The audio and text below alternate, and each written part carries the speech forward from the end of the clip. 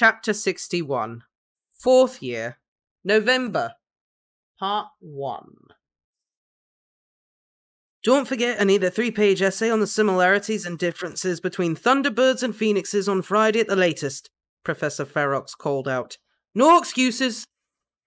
Mary and Marlene groaned as they packed away their things. I completely forgot about that, Marlene whispered. I've got practice almost every night this week. We've got that Ravenclaw match on Sunday. I'll lend you my notes, Remus replied, carefully blotting his paper. It's really easy. Sunday's Sirius's birthday too, isn't it? Mary asked thoughtfully.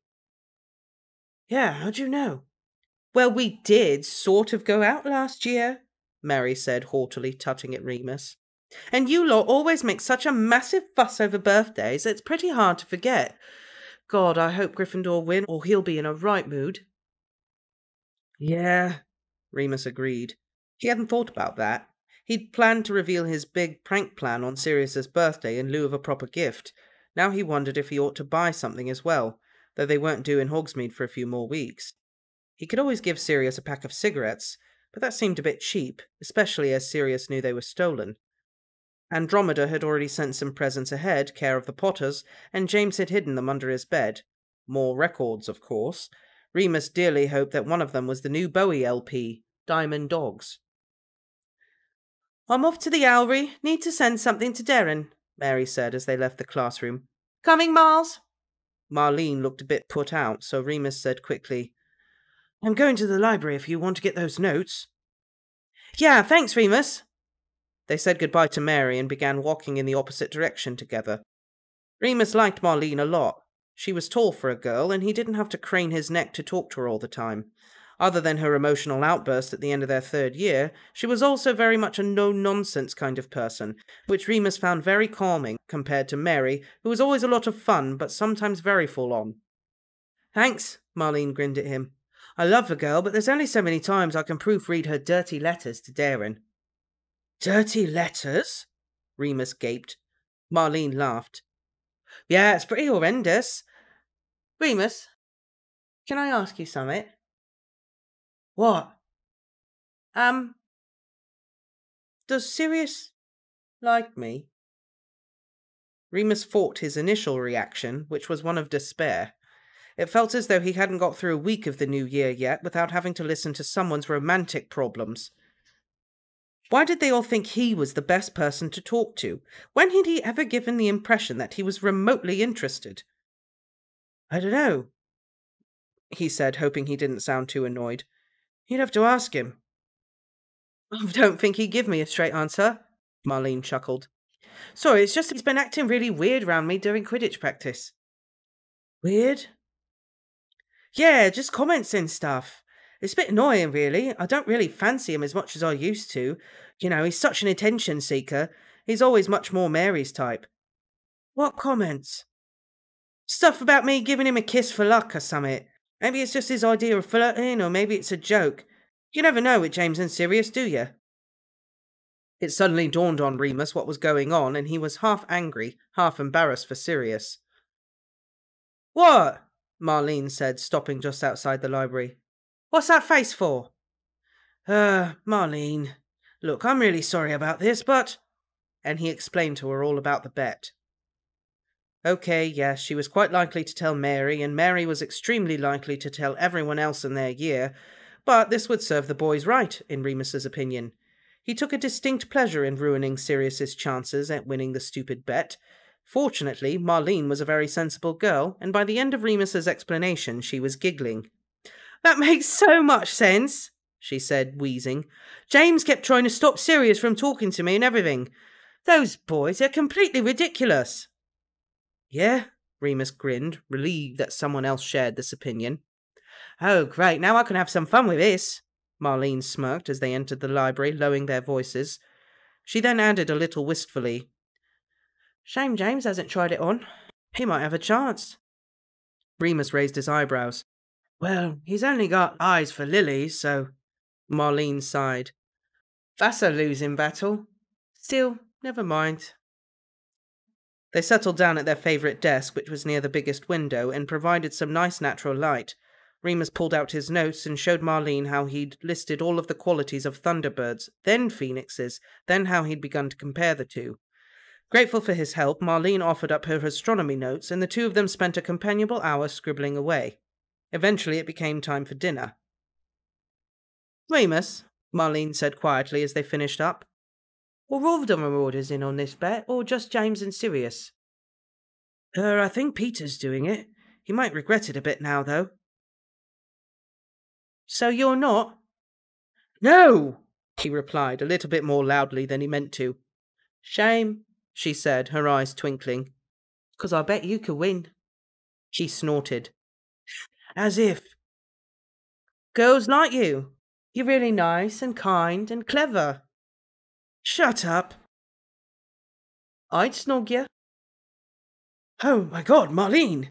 Remus started walking a bit faster, his ears feeling very hot. "You're my friend!" "Yeah, but just to win the bet." She grinned, matching his pace. He forgot how athletic she was, and he still had a dodgy hip. "Isn't there anyone you fancy?" "No, come on, I'm hungry." It wasn't a lie, Remus thought to himself. It sort of felt like one, though. "Go, go, Gryffindor! Go!" Remus chanted along with everyone else. Having Peter wildly waving his scarf over his head like a lunatic with a knitted lasso helped mitigate any embarrassment Remus might have felt for himself. He was nervous, though. More nervous than he'd been for James and Marlene's first game. Because Sirius, while he was very good at flying, did not always make the best decisions under pressure, and Quidditch was a dangerous sport, if you were reckless. Half the crowd was decked out in blue, the other half in scarlet, and a deafening cacophony of boos and cheers erupted as the two teams walked onto the pitch. James was visible as ever with his wild mess of hair, and from a distance the two Gryffindor beaters were the same height, distinguishable only by their different-coloured ponytails poking out under their helmets, one flaxen, one black. Remus felt his heart in his mouth as the players mounted their brooms, squatted slightly, then launched into the air at the blow of the whistle. It was hard to know who to follow, as James zipped up and down the pitch like a lightning bolt in pursuit of the quaffle, while Marlene and Sirius split off, covering different ends of the pitch, bats aloft. The two beaters had very different styles. Marlene was focused and tended to tail the players rather than the bludger in order to better protect her teammates. Sirius favoured a different tact, going directly after the offending balls no matter where they were and knocking them as far away from the game as possible. "This is Black's first game, and he's obviously throwing himself into it," the commentator's voice echoed over the crowds. "He's no doubt received plenty of coaching from Potter, who's just scored the first goal. That's Gryffindor in the lead, with 10 points. Remus was too anxious to cheer along with everyone else, getting dizzy trying to follow all three of his friends in the air.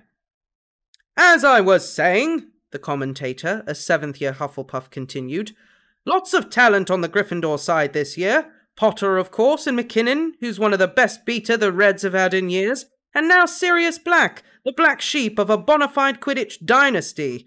You'll remember his cousin, Narcissa Black of Slytherin, one of the finest seekers Hogwarts has ever seen, and of course the younger Black brother, Regulus, who has taken Narcissa's place for a season as chaser.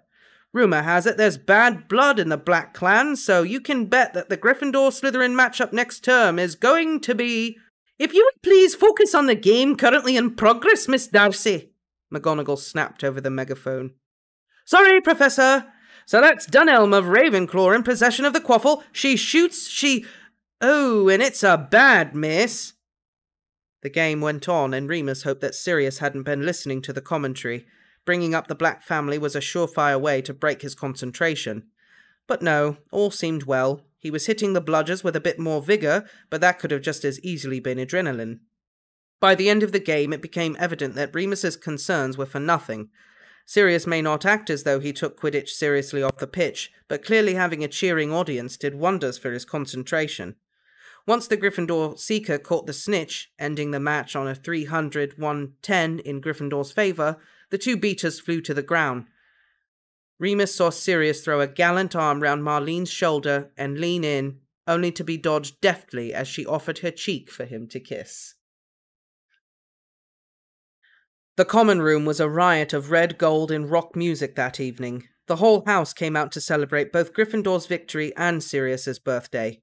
Remus, for what it was worth, sold more cigarettes than he had all year so far. He'd come prepared, assuming correctly that the older students would be drinking, making them more inclined to pay up for a hit of nicotine.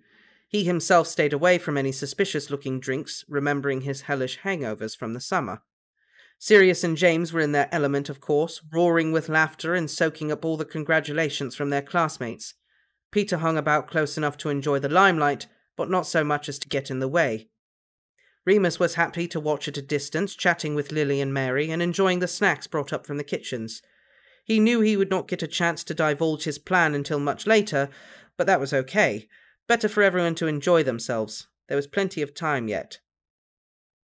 At some point, Sirius finally got around to opening his presents, a broom repair kit from James, a lot of chocolate from Peter, and from Andromeda, no less than 3 brand new albums. Dark Side of the Moon, Country Life, which had an incredibly rude cover that all of the boys smirked, passed around, and made Remus want to die from embarrassment, and Diamond Dogs. "Hoo!" Remus said, unable to contain his excitement as he held the much-awaited record in his hands, stroking the bizarre, nightmarish artwork. "Put this one on first, please." Sirius grinned.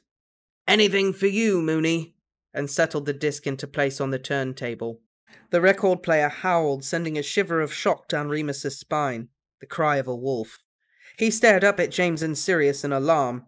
They looked as surprised as he, though Sirius broke into a smile as David Bowie's voice filled the room as if speaking an incantation. And in the death, as the last few corpses lay rotting on the slimy thoroughfare, the shutters lifted in inches in Temperance Building, high on Poacher's Hill, and red mutant eyes gazed down on Hunger City. The whole common room was uncomfortably quiet as this grim, ugly poem was recited, not quite sure where to look as dogs howled and whined in the background. It made Remus feel dark and dirty, but he thought he liked it, as if it were Bowie speaking directly to him, especially as the final lines were yelled out. "This ain't rock and roll, this is genocide." "A whole month?" Sirius whispered loudly. 30 days, yep, James replied in the same stage whisper. "If we do it over the summer—" "You forgot the silencing spell, idiots," Remus called out. "Bugger!" Lots of rustling. It was well past midnight on the day of Sirius's birthday, and the party had long since been broken up by the prefects. The Marauders had climbed the stairs to bed, sleepy and excitable, but apparently James and Sirius had had a second wind and were now in private conference in James's bed. Remus had a pretty good idea what they were talking about, but had decided to leave them be for now. See how far they took it. Still, he knew they'd realised they'd forgotten the spell eventually, and decided honesty was the best policy. Remus and Sirius poked their heads out from behind their respective curtains at the same time. "Sorry, Moony." Sirius grinned. "Did we wake you?" "Nah," Remus shrugged. I was thinking about this prank." "Prank?" James's head joined Sirius's in the gap between the curtains. "Who said prank?" Remus smiled shyly. He thought he might have to wait until next weekend to tell them, but James magnanimously opened the bed curtains further. "Please, Mr. Moony," he said, "step into our office." Eagerly, Remus scrambled out of his own tangle of bedsheets and padded barefoot across the chilly bedroom floor into James's bed. He felt as though he'd been waiting 4 years for an invite. "Well?" James asked seriously, pointing his wand light at Remus like a microphone. "Tell us." "Just a second." Remus rolled his eyes, withdrawing his own wand. "Muffliato." "He's too clever for us," Sirius said dryly. "Indeed," James agreed. Remus ignored them. They were jumpy and silly from lack of sleep. He had to at least give them the gist of his plan before they finally crashed. "Remember how I was telling you about Matron's alarm clock?" he asked them quickly. The boys nodded obediently, like cocker spaniels. "And how we used to fiddle with it so we didn't have to get up early anymore?" More nodding. "Well, I was thinking about how it could be applied to Hogwarts. I did some research and... Did you know that all the clocks at this school are controlled by one master clock? The big one outside the Great Hall?" "Moony!" Sirius cried, suddenly throwing himself at Remus, flinging his arms round him with such force that they both toppled backwards onto the bed. Startled, Remus tried to push him away, but Sirius held fast, pretending to sob into his shoulder with joy.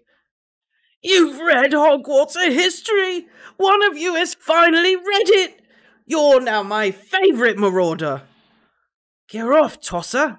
Remus growled, finally forcing him off and shoving him further away on the bed, James laughing at both of them. "No one would ever guess you're the oldest, Black," James grinned. "Moony, please continue. The big clock." "Right, yeah." Remus straightened his nightshirt, feeling very hot and flushed from the assault. So I had this idea." It was no good. He'd completely lost his train of thought. Now all he could think about was what an irritating idiot Sirius was. "The big clock controls all the others," Sirius filled in, quickly, remarkably lucid now. "It's a spell that makes sure every clock and watch in the castle is perfectly synchronized. Even the ones we bring in from home reset, even Muggle clocks. It's a bloody good bit of magic." "Yeah," Remus nodded, getting back into the flow.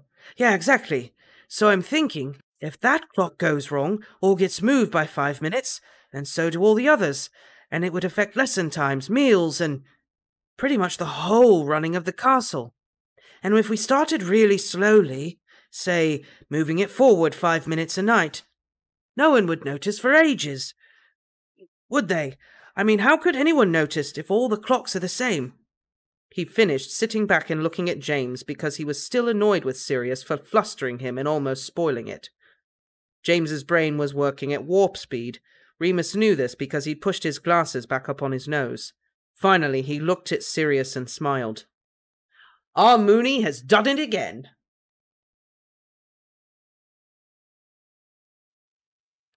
Chapter 62. 4th Year. November. Part 2. Monday, 4th of November, 1974. "I don't know," Peter said, wringing his hands again. "Professor McGonagall says we shouldn't mess about with time." "We won't be," Sirius groaned, having explained the plan twice. "This is a Muggle prank, Peter. Get it through your thick skull." "Don't," Remus frowned, feeling sorry for Peter, who'd been skulking all day because he'd been left out of their nighttime planning. "We're not messing about with time, Pete. We're just messing about with clocks." Peter looked at Remus, then at James for confirmation. "Okay," he said slowly. "I think I get it." They'd agreed to do it as soon as possible and struggled to get through their lessons that day with the mounting anticipation for their devious scheme. Remus had to shush James and Sirius more than once when their excitement got the better of them. They were hardly subtle at the best of times. "It won't work if everyone else knows about it," Remus hissed at lunch when Mary asked what they were whispering about. "So shut up! I know you lot can keep a secret if you really try." They could hardly wait for night to fall and the castle to grow still and quiet. It had been a long time since they'd all been out of bounds together after dark, and even though it was a very simple task, all of them wanted to go.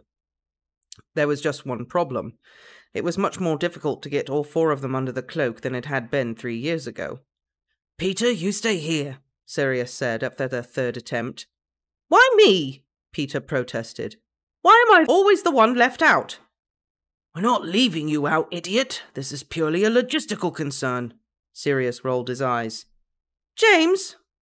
"I'll stay," Remus offered. "I'm the tallest. It's my fault." "But it was your idea," Sirius whined. "You can't miss out." Remus shrugged. "There'll be lots of times. We're going to do this more than once." "Even with 3, it's a squeeze," James said. "Black, Pettigrew, sit this one out." "Why me?"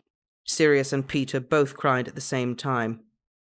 "Because," James said, lips curling, "it's Moony's idea, and my cloak." It took a little more squabbling, ego-massaging, and many promises that every night they would take it in turns, just to be fair, before the 2 rejected Marauders conceded. Soon afterwards, Remus and James were creeping through the Gryffindor common room under the cloak, tiptoeing past a few sleeping 7th years, lying unconscious on their NEWT textbooks. "Hopefully they'll stop squabbling if we give them an hour alone," James whispered as they left the portrait hole and entered the dark, empty corridor. "Why is Sirius being such a dickhead to Peter anyway?" Remus asked, his own voice as low as possible. They didn't want to disturb Peeves, or even worse, Mrs. Norris. "All the girls know about the great snogging race," James replied, moving slowly so that Remus could keep pace. "Sirius thinks Pete told them." "Why would he do that?" "You know, Black," James said with a smile in his voice. "Loves jumping to conclusions, usually the wrong ones." "You don't think it was Peter, then?" Remus asked innocently. "Moony," James snorted. "I know it was you." "Ah, doesn't bother me," James laughed quietly. "If anything, it's improved my chances of winning the bet." "Marlene offered to snog me," Remus said suddenly, "but I told her I wasn't in the bet." He wasn't sure why he'd chosen to tell James, or why he'd picked such an inopportune moment to do so. He supposed he just wanted someone to know. Maybe it was a boasting thing. They were the ones who hadn't included him in the running in the first place. "Ah," James said. "Don't tell Sirius, he'll never get over it." "She'd snog you," Remus added charitably. "She told me she would." "Alas, it's not to be," James replied casually. Remus was thoughtful for a little while, but they'd reached the clock now at the bottom of the grand staircase. It was very big and very beautiful, with a vast mahogany frame carved with various magical creatures and plants, the face and hands cast in shimmering gold. Remus pulled out his wand and concentrated carefully on unbinding the protective charms placed there by a great wizard long ago. It took a long time. They were complex and intricate, braided together fine as lace. But slowly and surely, one by one, he felt the magic unfasten with a gentle pop somewhere in his midsection. He smiled at James. "There we go." James waved his own wand at the clock, and the longer hand rolled backwards 5 minutes. He looked down at his own watch, and they both saw it synchronize. James chuckled under his breath. "See, Moony? I knew it had to be you. Come on, better get back." They crept back up the stairs, quicker now, giddy with triumph. At the top, Remus had to pause for breath for a moment. He rested a hand on James's shoulder to steady himself, and the other boy waited patiently. "Hey, James." "Yeah?" "Are you really going to lose that bet to Sirius for Lily's sake?" James's back stiffened slightly, but he didn't sound annoyed. "Might not lose. But Lily's never going to—" "I'm the one taking divination, not you."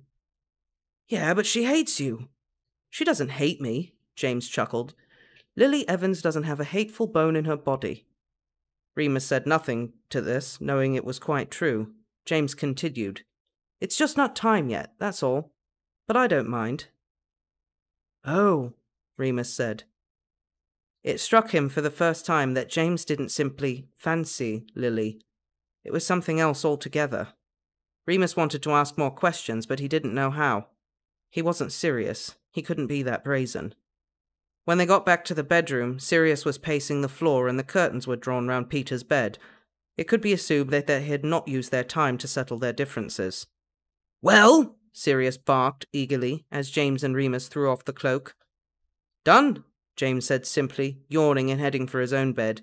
He patted Sirius on the shoulder as he passed him. "Enjoy your 5-minute lie-in." And so the prank went on.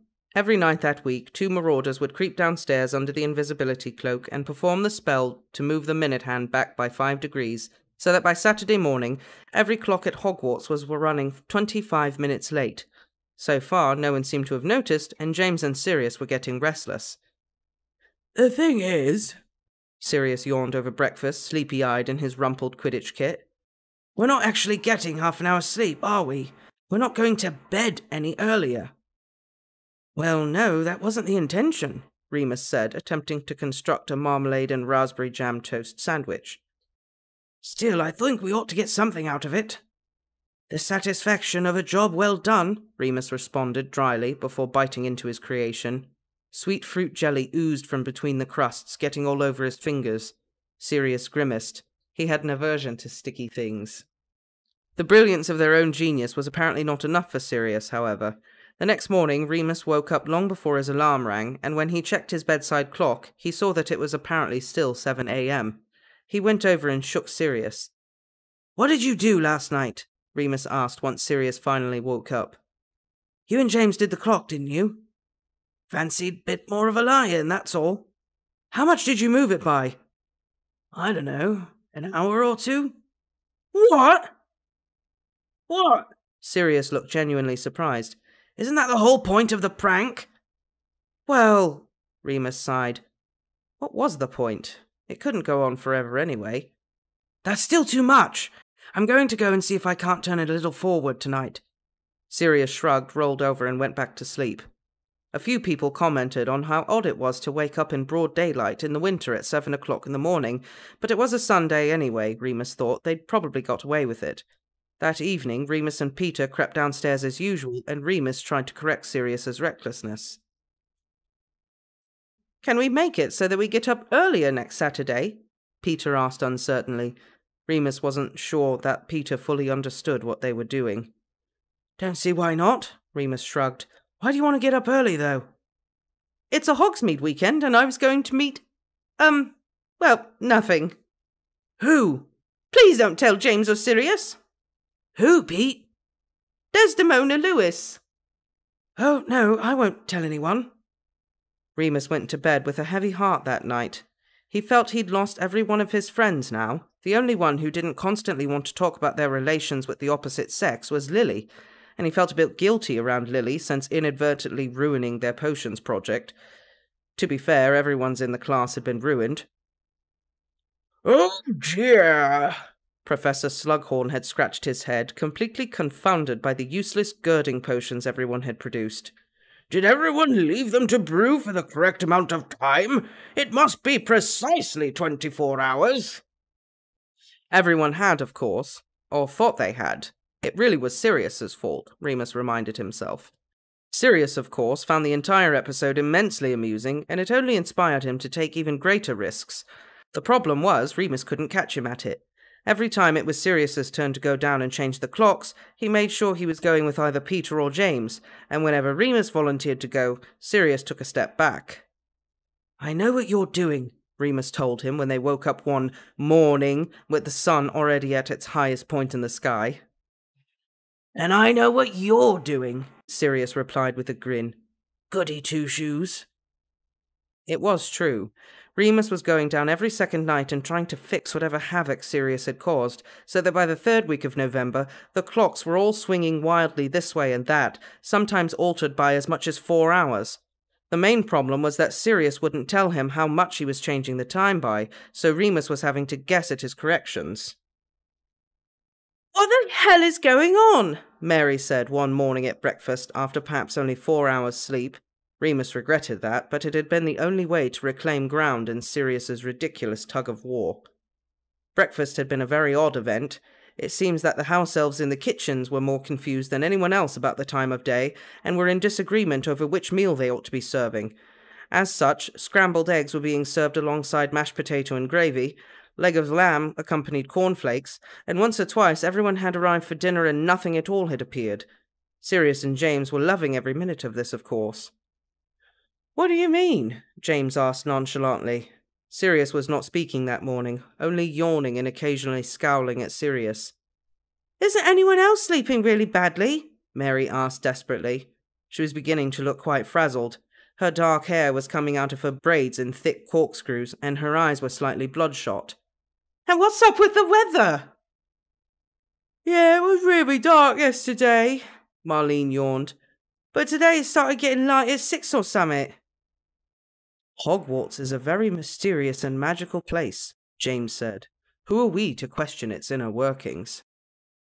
Meanwhile, Remus was very concerned about the upcoming full moon. He thought it was Dune Sue anyway, but he couldn't really be sure. If Sirius didn't slow down, he might lose track altogether and just have to lock himself in the Shrieking Shack for a week. He didn't know how to explain that to Madame Pomfrey, but if he didn't do something, then he ran the risk of transforming somewhere in the castle. Wednesday, 27th of November, 1974. By the 4th week, Remus didn't think that any of the Marauders knew what on earth the time was supposed to be, even in the vaguest sense. He'd given up trying to correct Sirius at all, and instead thought it best to just let things play out. Finally, things came to a head when, while yawning their way through a Transfiguration lesson, Peter suddenly looked out the window with a gasp. What is it, Pettigrew?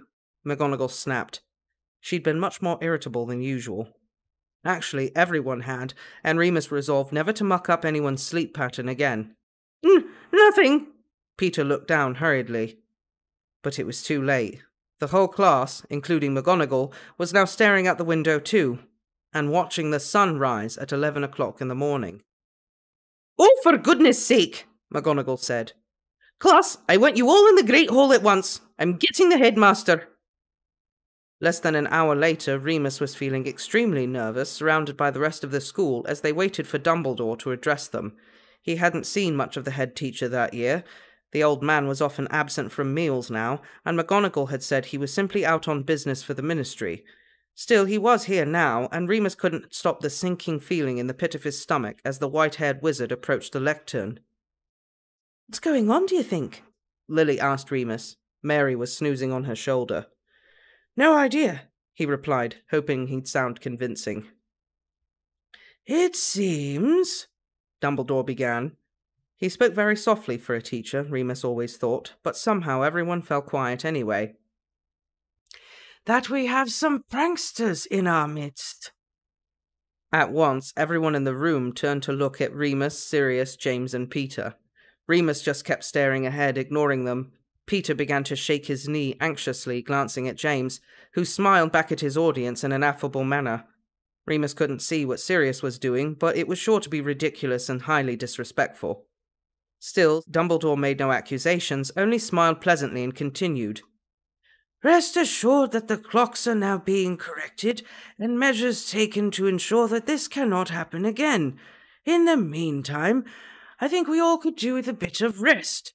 I'm cancelling the rest of today's classes to be resumed at our usual and correct time tomorrow morning."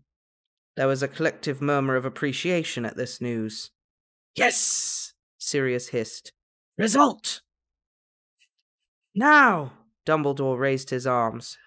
"Off you go. Use this time wisely." Everyone in the hall got to their feet and began to trudge wearily toward the doors. The Marauders were just about to follow suit when McGonagall appeared behind them, placing a hand on Sirius and James's shoulders. "Wait," she said. "Not you four." Remus gulped as the rest of the school vacated the room, until it was just the four of them, Dumbledore and McGonagall. "So," Dumbledore smiled kindly, "which one of you came up with the idea? Or was it a collective effort?" The four boys looked at each other, then down at their laps. Dumbledore chuckled. "Admirable," he said approvingly. "Then we shall have to treat you all equally, I think 10 points each from Gryffindor. Do you agree, Professor McGonagall?" "At the very least," she nodded. "Detentions?" "I shall leave that in your capable hands, then. Just one thing, boys." They all looked up, wincing as they braced themselves for the telling off. "You are all clearly very gifted wizards." Dumbledore continued to smile. Peter gave an odd sort of squeak. "That much is clear. It was a simple spell, yes, but highly effective. That kind of thinking will take you far, but perhaps a little more forethought and planning next time. You might not have been discovered so quickly." 3 weeks isn't bad," Sirius blurted out. James kicked him, but Dumbledore laughed. McGonagall turned red with anger. "Then I think it'll be 3 weeks of detention, Black." Sirius quickly bowed his head, and James muttered under his breath, "Idiot." Chapter 63. I'm torn between light and dark, where others see their targets. Divine symmetry. Should I kiss the viper's fang, or herald loud the death of man? I'm sinking in the quicksand of my thoughts, and I ain't got the power no more. Wednesday, 4th of December, 1974. They were all given 3 weeks' detention with McGonagall, which meant lines and extra homework, and were banned from Hogsmeade until the new year, much to Peter's horror. Poor Miss Lewis would have to wait. This also meant that Remus wouldn't be able to buy any Christmas present for his friends, but he was grateful for that excuse. He'd so far amounted a small fortune, in his eyes anyway, of 10 galleons and 12 sickles. It wasn't anywhere near James's inheritance, of course, or even Sirius's bequeathal from his uncle, but it was more than Remus had ever had, even in Muggle money. He'd already started making plans for the moment he turned 17. Learning how to apparate was key. He had to be sure to get that right. Then he would buy enough supplies and begin his search, and he thought he knew where to start. This term, ever since he'd been back at Hogwarts, Remus had been reading the Daily Prophet cover to cover. He borrowed James's copy and made notes privately, usually in the library, where the other Marauders wouldn't bother him. He was looking for anything: attacks, sightings, rumours, anything related to werewolves or unidentified dark creatures. There was very little in there. James maintained that this was because the Ministry didn't want to frighten anyone. But there were still clues. Sometimes there were stories about auras breaking up illegal gatherings or meetings, always in distant, far-flung places. The Outer Hebrides or the Brecon Beacons, and they were always the night before the full moon. This was solid evidence as far as Remus was concerned. Greyback was gathering followers, and no one else seemed to care. Even the auras were being casual about it, just like they had been with Lyle. By early December, Remus was concerned enough to consult Ferox. This year's Care of Magical Creatures syllabus had proved to be just as fascinating as the years before, and Ferox's dedication to teaching had not waned. He'd even hinted at bringing in a real demiguise as a Christmas treat, though Remus had no idea where he was going to get one. The teacher had taken them all down to the lake for one lesson, where Ferox held a long, high-pitched conversation with one of the mer people who lived there. No one had the foggiest clue what they were talking about, but it had been interesting nonetheless, and Remus had made some very useful diagrams. It was armed with these diagrams and the accompanying essay that Remus approached Ferox's office one gloomy afternoon in December. Since both Sirius and James were now on the Quidditch team, it was much easier for Remus to sneak away and conduct his own personal business, lately either werewolf hunting or as Hogwarts' premier tobacco supplier. Lily had asked if he wanted to go to the library with her. He thought she must be feeling a bit lonely this term, as she was often asking if he wanted to go here or there with her. He hadn't noticed that she was spending any less time with Mary and Marlene, but who knew with girls? Anyway, having extricated himself from all other responsibilities, Remus knocked purposefully on the door of Ferox's office. "Come in," the familiar Liverpudlian sing-song voice called out. Remus smiled and stepped inside. "Hi, Professor," he said, clutching his papers. "Lupin! Sit down, sit down." Ferox beamed up at him from behind his desk. He appeared to be making repairs to a very large golden cage, his desktop covered with tools and wire and other oddments which didn't seem to belong in a teacher's office. "I've got my merfolk essay here." He put it down on the only free bit of surface open. "Blimey, Remus, you're keen." Professor Ferox smiled, tidying away his tools into a leather pouch. "That wasn't due until the last day of term." Remus shrugged, secretly thrilled. "I had it finished, so I thought I might as well hand it in now." "Very good. Fancy a tea?" "Yes, please." Ferox pushed the large cage to one side and waved his wand casually. Ferox's wand was shorter than Remus's and thicker, made of some knobbly type of wood, as if snapped directly from a tree branch. A teapot appeared from nowhere, closely followed 2 cups and saucers which clattered noisily onto the table. They were quite old and chipped in places. "Oops!" Ferox grinned bashfully. "Never had much finesse with charms. That's me old Nan's set too." Remus smiled politely and used his own wand to pour the tea. He found levitation very easy, and Ferox looked impressed. "Nan used to drink it from the saucer and everything," he murmured nostalgically, lifting the cup to his lips. "Thought it was elegant. Bless her." Remus never knew what to say when people started talking about their relatives. It had taken him 4 years to learn that people who had families did not really want to hear about the experiences of people without them. It made them uncomfortable. Ferox seemed to notice Remus's polite reticence and changed tact. "At this point, my Nan would offer a biscuit and a cigarette, but I'm afraid I've run out of both." Remus raised an eyebrow and fished inside his pocket. "Here, sir," he said, offering a box of Marlboros. Ah, so the rumours are true. Our resident bootlegger. Remus shrugged again, carefully trying to mask his excitement as Ferox actually accepted a cigarette and lit it neatly with his wand point. How'd you do that? He asked, trying it with his own wand, to no avail. Ferox chuckled. Come here.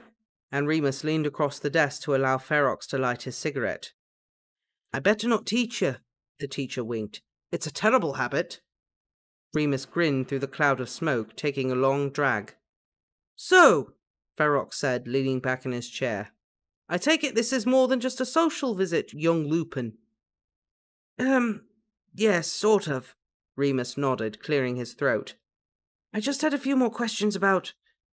Well, I don't know who to ask, and you said last year I could always come to you. Of course. Is it about your father? Oh, no. Remus shook his head vehemently. Not him. He may have sounded a bit more forceful than he meant to, but he was sick of Lyle Lupin and the awful, hollow, guilty feeling he got when he thought about the man. He didn't want to know any more about the past. This was about the future. Remus took another puff, letting it steady his nerves. It's about Greyback. Remus, I deserve to know, he said, darkly, losing his smile. It's my life. Ferox looked at him for a long time, before sighing. Just like your dad. Oh. Okay. What do you want to know? Not that there's much I can tell you, mind. Far as anyone knows, he's still a wanted fugitive. The articles you gave me. One of them said that the Ministry thought he was trying to raise an army. That's why he likes... children. That's just a rumour, Ferox said, brows knit together. There's no evidence. I'm evidence, Remus said, unconsciously pressing a hand to his side, where the worst scar of all was hidden underneath his uniform. It still doesn't mean... Well, if he'd been trying to do that in the 60s, then you think we know about it by now, eh?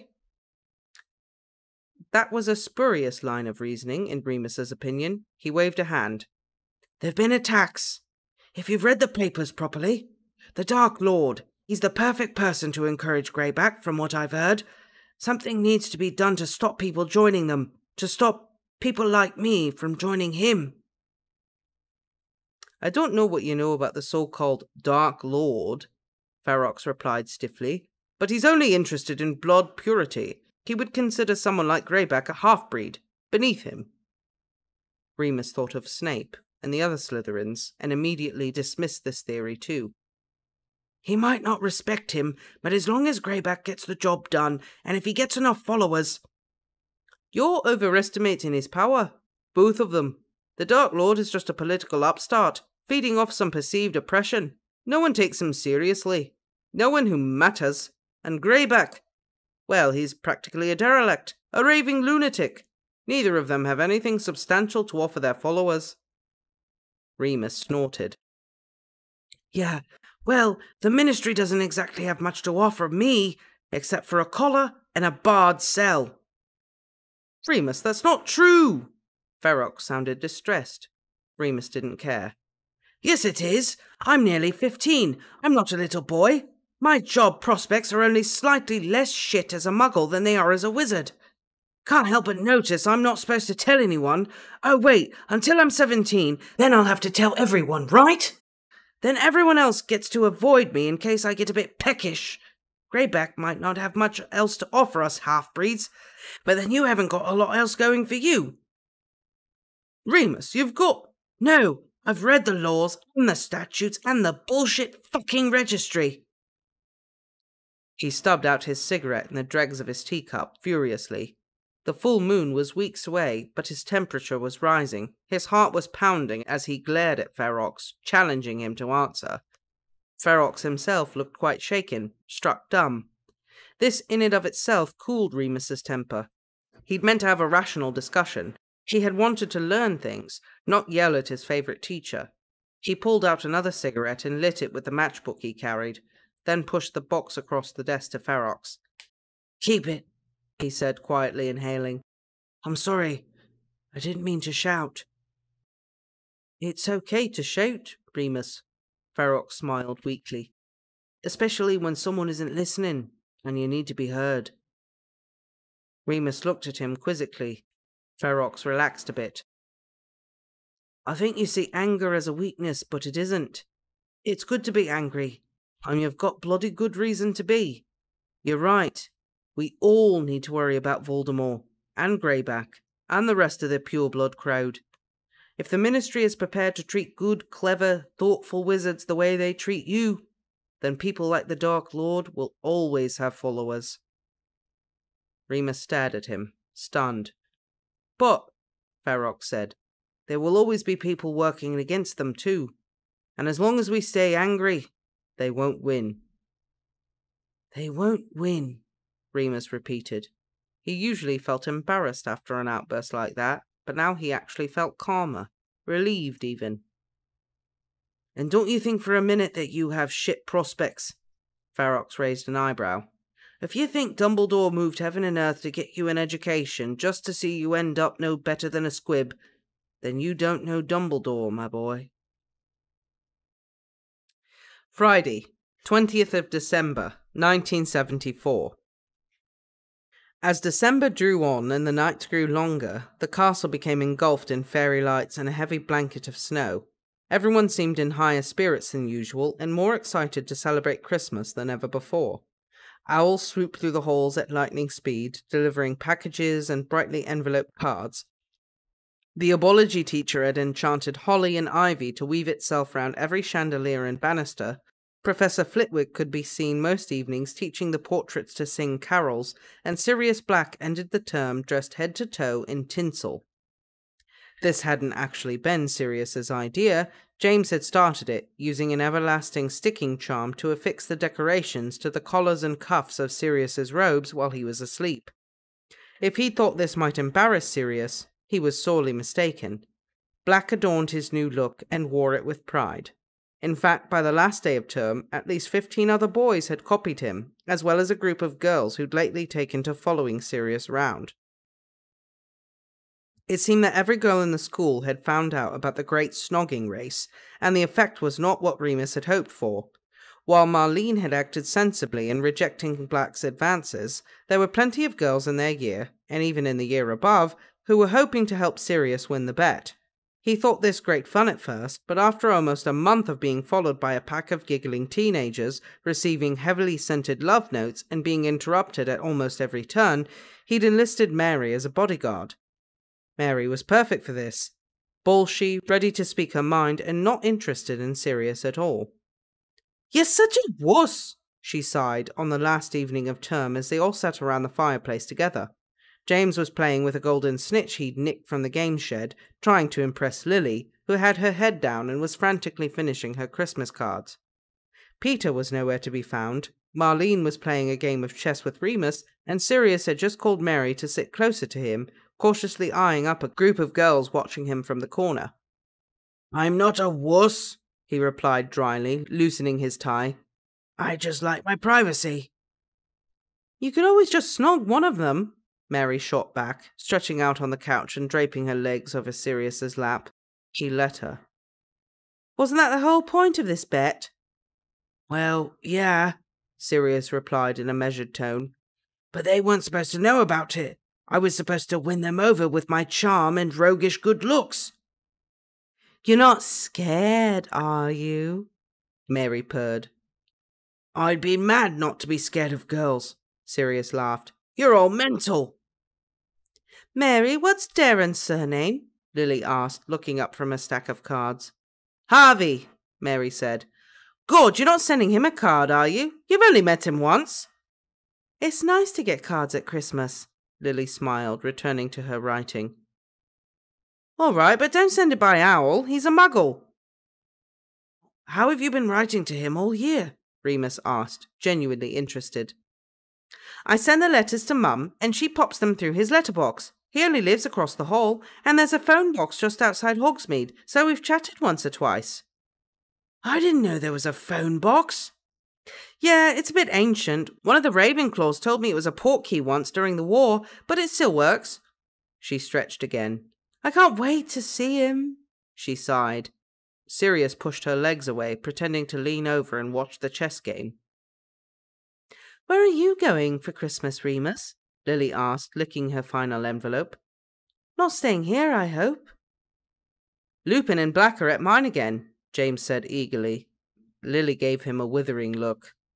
"Oh, of course." Remus was really looking forward to the Potters this year. He'd only be staying a week, as the full moon fell on the 29th, but that was fine with him. He just couldn't wait for the presents and the decorations and Mrs. Potter's cooking. "I'm starving," Sirius yawned lazily. "Where's Pete? Can we send him to the kitchens for us?" "No idea where he is, actually," James said. "Haven't seen him since dinner." "Is he packing?" Lily suggested. "I'll go and check." Remus stood up, stretching. "I'm hungry too. I think there are some cauldron cakes in my trunk." "You don't say." Sirius got up too, following him. Remus sighed. Sirius spent half his time begging for sweets off the rest of them. Not that he wasn't generous with his own. He just very rarely seemed to have any. Peter was not in the dorm room, but the cauldron cakes were. "Wonder what's happened to him?" Remus rubbed the back of his head. "Check the map," Sirius said, spraying crumbs everywhere, mouthful of cake. Remus raised an eyebrow but said nothing and retrieved the map from his bedside table. He cast the locator spell, and the map quickly highlighted a small flag with the name Peter Pettigrew. It looked as though he was in a broom cupboard near the charms classroom. "What are you doing there?" Sirius mumbled, stuffing another cake in his mouth.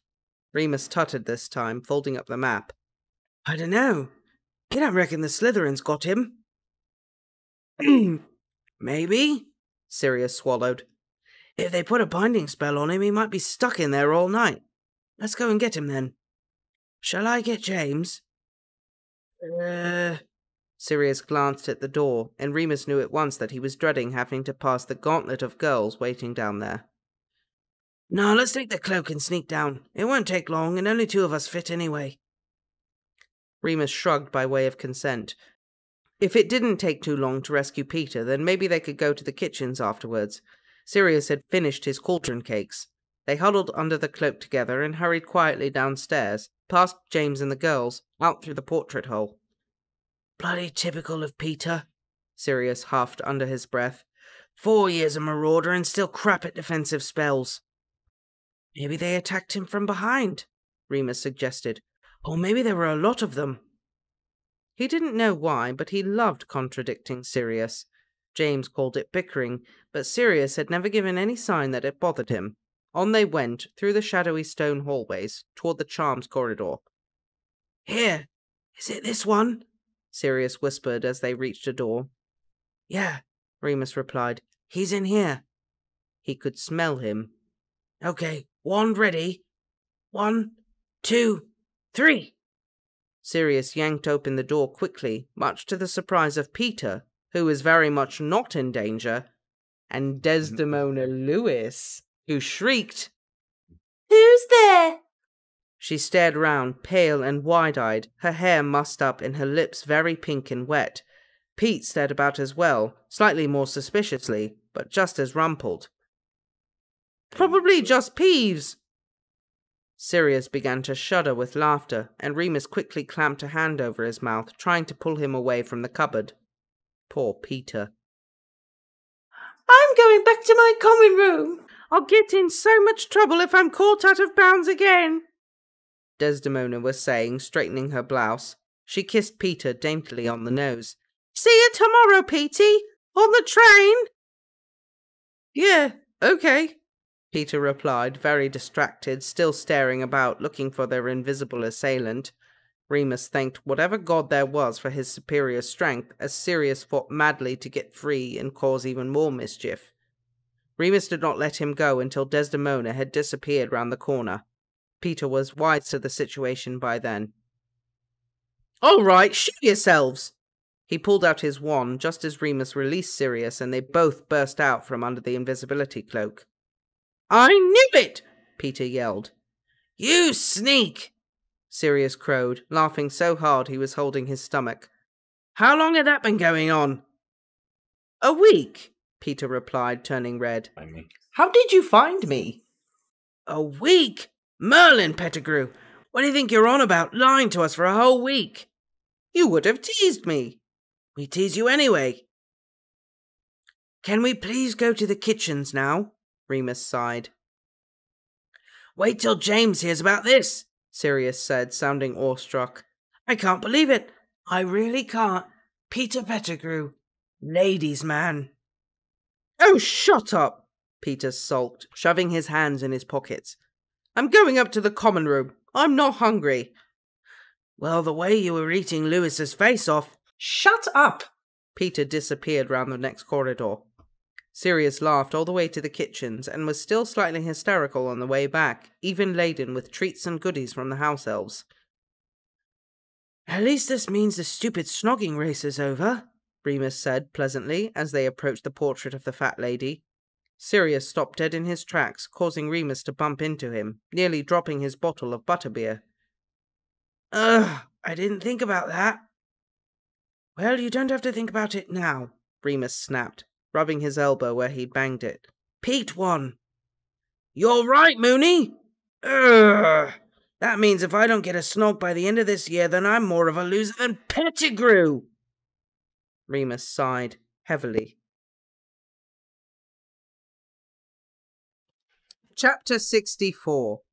4th Year. Christmas. Monday, 23rd of December, 1974. Though Hogwarts had been as picturesque as a Christmas card under its blanket of Highland snow, the Marauders stepped off the train in London to grey southern drizzle. The weather continued in much the same way for most of Christmas break, meaning that sledding was off the cards this year, much to Remus's disappointment. It meant that the first few days before Christmas were pretty boring, and they made up for it by making regular trips into the village, underneath Mr. Potter's huge black umbrella, and spent long afternoons in the Muggle cinema there. Remus had convinced them to go. He hadn't been to see a film since he started at Hogwarts, and Stee's gang had been talking about Death Wish all summer, so he was dying to see it. It was just as exciting as he'd hoped, full of revenge and gore, and Charles Bronson reminded him a bit of Professor Ferox. James and Sirius were more interested in figuring out how the projector worked, which suited Remus fine because it meant they agreed to go with him twice. However, boredom soon got the best of them, and on the third visit to the picture house, a distraction presented itself in the form of a group of girls queuing at the ticket booth. At once, James and Sirius stopped discussing the ins and outs of visual perception versus frame rate and started acting very oddly indeed. James made more of an effort to flatten his hair than ever, while Sirius began leaning casually against the wall as if he were James Dean. The girls obviously noticed and kept glancing back and then giggling amongst themselves. They must be freezing wearing miniskirts in December, Remus thought to himself. Finally, the girls finished buying their tickets and went into the second screen. Moony, Sirius said, not taking his eyes off the gaggle of long legs that had just passed. How about we see something different today? Yeah, James said, blankly. Remus looked at the poster above the door. The Great Gatsby. He screwed up his face. It's a romance. What do you want to see that for? He protested, but it was too late. They were already halfway in. Remus settled down in the front row and resigned himself to his fate. It might not be that bad. He liked Robert Redford and Butch Cassidy and the Sundance Kid. He wasn't as cool as Charles Bronson, but he might shoot someone at the very least. Half an hour later, and, as much as he didn't want to admit it, Remus was thoroughly immersed in the film for all its pastel shades and silly costumes. There had been no shooting so far, but he was hoping for the best, and in the meantime, he was rooting for Daisy to see sense and leave her awful husband. At some point, Remus glanced to his left to see if Sirius and James were enjoying the film too, and found that he'd been abandoned. Twisting about in his seat, he stared into the darkness behind him, and could just make out the dark shapes of his two friends sitting in the very back row, both engaged in some kind of horrendous grappling match with two of the girls from earlier. Mortified, Remus turned round at once, slouching down in the red velvet seat. He couldn't concentrate on the film now, and he'd been right anyway. It was a stupid, boring, girly romance, and Robert Redford clearly wasn't going to shoot anyone any time soon.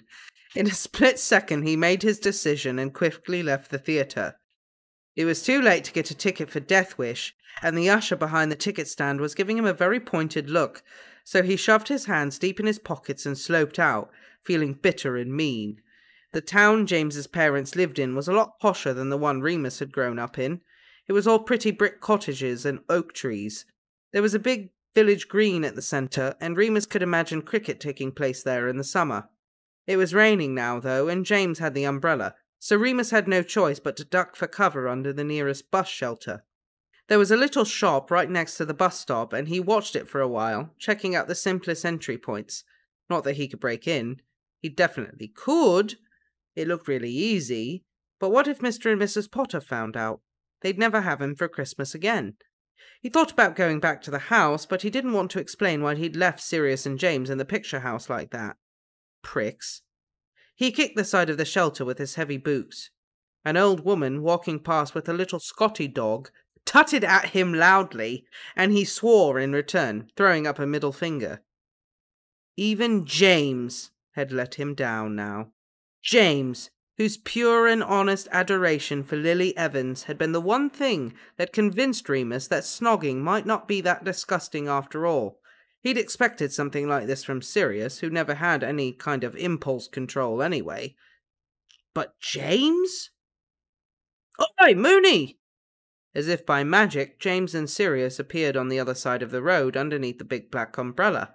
He tried to ignore them, but it was a bit stupid, seeing as they were the only 3 people on the street. "Where are you off to?" Sirius grinned as they crossed to join him under the bus shelter. "Just sitting here," Remus shrugged. "Why'd you leave?" "Could ask you the same." "We only popped out for a minute." "Oh, I don't want to hear about it." Remus covered his ears. He glared at James. "What about Lily? What about, 'It's not time yet, but I don't mind'?" Remus parroted back the words James had spoken in November. James looked stricken for a moment, but Sirius laughed heartily and slapped Remus on the shoulder. "Oh, come off it! Evans isn't going to care if Potter snogged some muggle girl when he was 14. Calm down, Moony." That did it. If there was anything more like to send Remus into a rage, it was being told to calm down. "No," he growled. "You made me watch that stupid girl's film just so you could grope a couple of muggle birds in the back row." Sirius tossed his dark hair and rolled his eyes.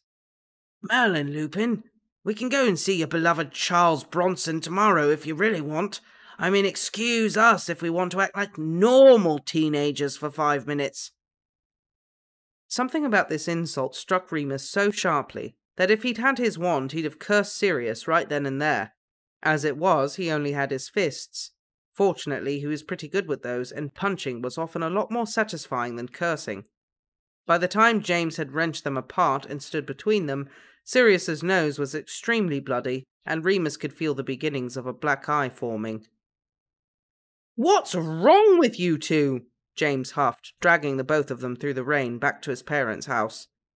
"He's a tosser," Remus spat, trying to keep the drizzle out of his sore eye. "He's a wanker," Sirius returned, stuffily, holding his wet jumper up against his nose.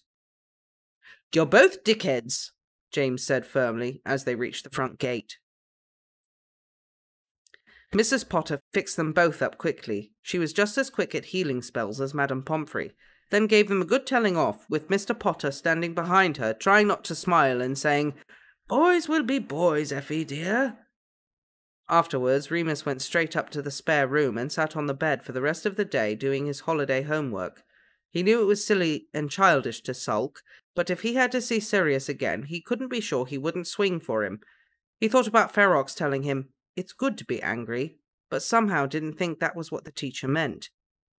Was he jealous? Jealous that all his friends had copped off with a girl now and he hadn't. Maybe that was it.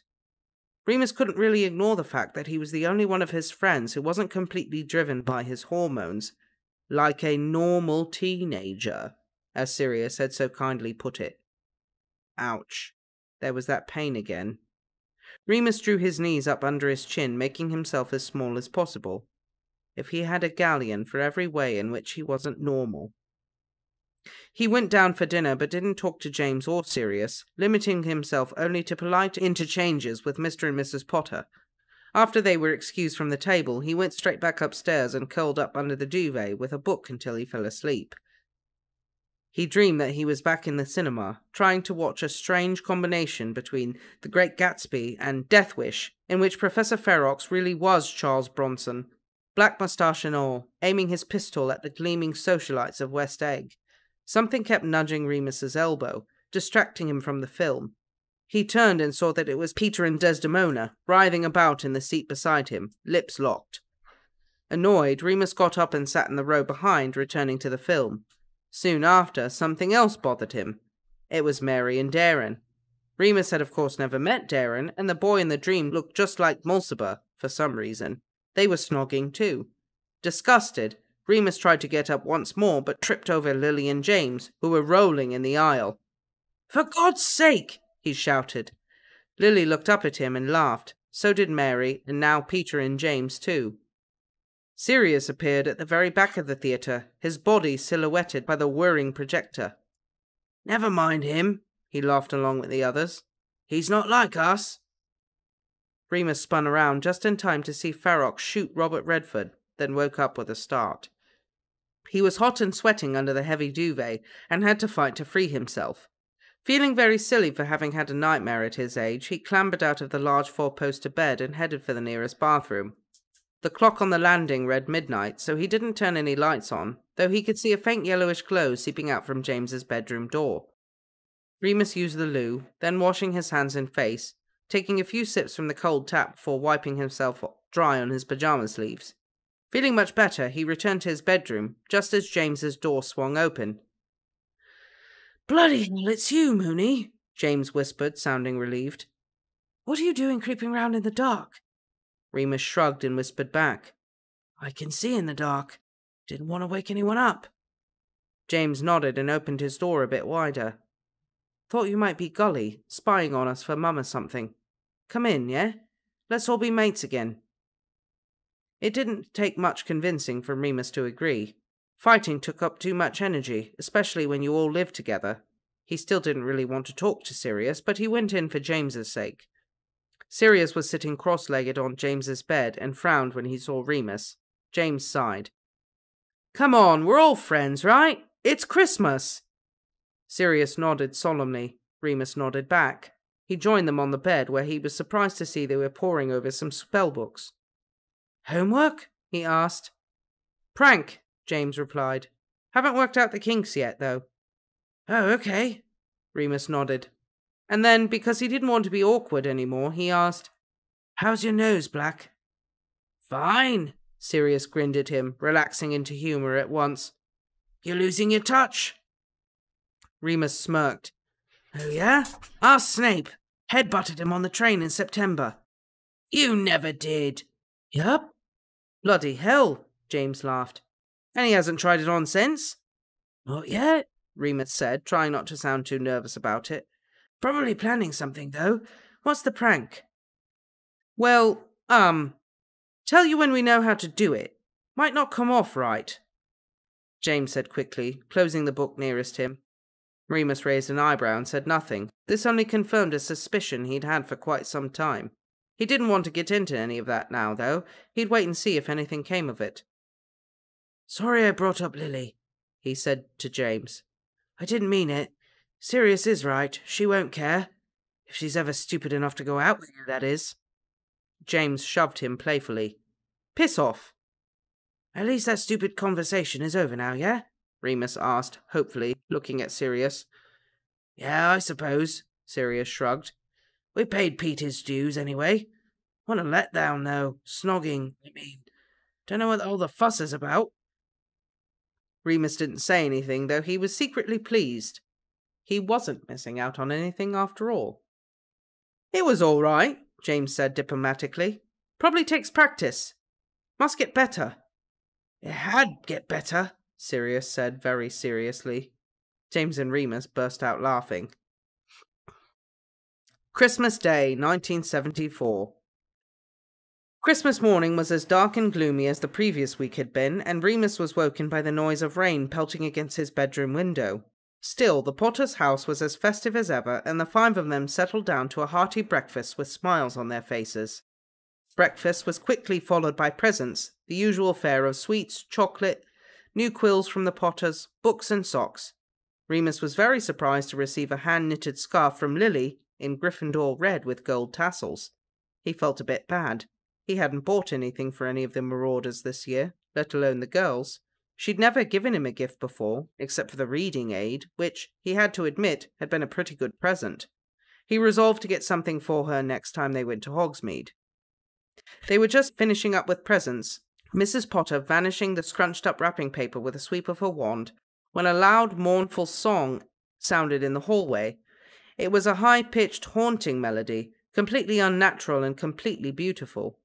They all turned at once, Mr. and Mrs. Potter withdrawing their wands in a dueling stance, and a strange, ethereal silver bird flew into the room, circling their heads. Remus recognized it at once as a phoenix, or something like the ghost of one. "Dumbledore," Mr. Potter said quietly, as the silver phoenix settled magisterially on the mantelpiece. Much to Remus's surprise, the bird opened its beak and spoke in their headmaster's voice. "There has been an attack. I will be with you shortly. Do not allow anyone else entry." And with that the phoenix vanished into thin air. They were all quiet for a while before Mrs. Potter spoke, placing a hand on James's shoulder as if she just needed to touch her son. "Oh, Monty, an attack!" "No need to panic," Mr. Potter said calmly. "Albus will be here soon. Boys, finish cleaning up, eh? I'll be in my study." They tidied up in silence, all waiting to see what would happen next. An attack? What would that mean? Remus's mind went straight to Greyback, but it wasn't a full moon, so unlikely to have been werewolves. Could it be Voldemort? Were there other dark wizards out there? Guiltily, he looked over at Sirius, who was staring out of the window at the rain, looking pale and shocked. His family were dark wizards.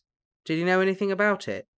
Surely not. Remus quickly dismissed the idea, feeling even worse. Sirius hadn't been home since summer, and it was common knowledge that his family hated him. Finally, after what seemed like a decade, but can only have been 20 minutes, there was a crack of apparition outside, and Mr. Potter was at the front door. Mrs. Potter joined him, and James, Sirius, and Remus hung back in the hallway, watching. The door opened, and Dumbledore stood there, looking very grave, completely dry despite the rain beating down in sheets. "Fremont? Euphemia?" He nodded politely. Mr. Potter held up his wand. "What was the last thing we spoke about?" "Your son having broken his record for number of detentions this term." Dumbledore smiled, glancing at James, who turned red. This apparently satisfied Mr. Potter, who stepped back to allow Dumbledore entry. "Come in, Dumbledore. Would you like some tea?" Mrs. Potter asked, taking his travelling cloak and ushering him into the living room. "Upstairs, boys," Mr. Potter said sternly. James looked about to argue, but Dumbledore stepped in for him. "If you wouldn't mind, Fremont, I think it is best that the boys hear this. It'll be all over the papers tomorrow anyway." Mr. Potter looked at his wife, then nodded. The small party sat down in the large living room, waiting for Gully to come in with the tea. It was a very odd scene. Christmas cards still glittering on the walls, tinsel sparkling along the picture rails, open presents piled up under the tree, and Dumbledore, still looking uncharacteristically serious in midnight blue velvet robes. Sirius, James, and Remus sat squashed up on the sofa, while Mr. Potter remained standing, pacing the room. "An attack, then?" he said, finally, impatient. "I'm afraid so. The Fraser family, in Newcastle." "Fraser? Never heard of them." "No. Mr. and Mrs. Fraser were both Muggle-born. They had 2 children, not yet old enough for Hogwarts, but as far as we know, showing signs of magical ability." Remus winced at the past tense. Mr. Potter had clearly noticed this too, for he looked very pale and tired all of a sudden. "All 4 of them?" "Yes." Mrs. Potter looked like she was about to cry. "Children!" she gasped. "Children!" "And do we know for sure?" Mr. Potter continued anxiously. "We know it was him." "Voldemort, yes. He left a mark. A mark? It'll be in the papers tomorrow, I imagine. The Daily Prophet was there before I was alerted. What does it mean? Who were the Frasers? Mr. Fraser worked for St. Mungo's, Dumbledore explained. He recently raised a petition with the Ministry suggesting that healers receive training in Muggle healing techniques. First aid, I believe he called it. This didn't go down very well with certain factions, I'm sure you can imagine. I think I remember Darius saying something. Mr. Potter nodded, leaning a hand on the mantelpiece thoughtfully. But to kill! It hasn't been the first time, Dumbledore said darkly. But it is the first time they have made themselves known. This mark that was left behind, it has been seen elsewhere. Some of the old families have adopted it, a kind of secret sign of their allegiance to Voldemort. Only not so secret anymore. Which families? Sirius said suddenly, looking at Dumbledore. He was tense all over. Remus could feel it. Dumbledore looked at him kindly. There is nothing so far to link the Blacks to this attack. So far, Sirius repeated. But you know they're... It doesn't help anyone to jump to conclusions. Dumbledore held up a hand. The situation is grave, yes, but we must not lose our heads or allow emotion to cloud our judgment. There are difficult times ahead, and we will all need each other to be vigilant. He said this directly to Sirius and seemed to be speaking to James and Remus too. Remus felt an uncomfortable twisting in his abdomen.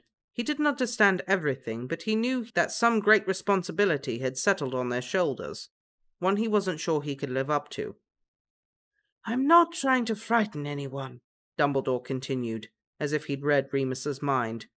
But nor do I wish to devalue the seriousness of today's events. I am working quickly to gather support, a line of defense against Voldemort. I have already spoken to a number of trustworthy associates within the Ministry. Fleamont, can I count on you? Of course, Mr. Potter said at once. Have you spoken to the Weasleys, the Pruitts, the Boneses? Dumbledore nodded, smiling. All on my list, of course. We can help, James spoke up. Mrs. Potter sucked in her breath, her eyes still very pink. Yeah, Sirius said, eager to show himself equal to James. You gonna bend on us, sir? Remus didn't say anything, but he nodded along, hoping that Dumbledore knew that he too had chosen his side. I hope it will not come to that. Dumbledore was smiling, his forget-me-not blue eyes twinkling with emotion for his pupils. Thank you, boys. No, Mrs. Potter said. They're children, Dumbledore. I'm of age in 2 years, Sirius said, straightening up, asserting his position as the eldest marauder. And we're the best in year at defensive spells. And hexes, James put in, then quickly shut up, seeing the look his mother shot him. Dumbledore chuckled softly. Indeed, he said. Your mother is quite right, however. All I ask is that you are on your guard and that you look after each other. Now I must be going. I have other calls to make. Fleamont. Dumbledore stood up and shook Mr. Potter's hand. I will be in touch. Euphemia. He turned to Mrs. Potter apologetically. Merry Christmas. I'm afraid I won't be attending your party tonight. We may as well cancel it. Mrs. Potter rubbed her arms as if the room had turned cold. It seems disrespectful. Enjoy your holidays, boys. Remus, Madame Pomfrey will meet you at the Three Broomsticks Flu Stop on Sunday morning. Remus nodded obediently, and with that, Dumbledore vanished with a loud crack.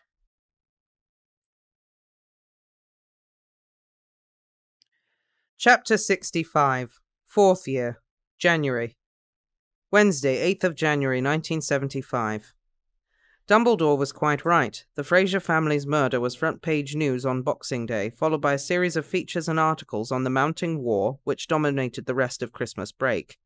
It was the first time Remus, or any of them, ever saw the Dark Mark, and they had no idea that it was a symbol they would fear for the rest of their lives. A great black skull with a great gaping mouth and a long ropey serpent writhing forth. It was distinctly Slytherin-esque, and as soon as they were back at Hogwarts, Sirius blasted the remaining snake motifs off his trunk. "Careful, mate," James said as smoke from Sirius's spell filled the room. "You might be ruining a family heirloom there."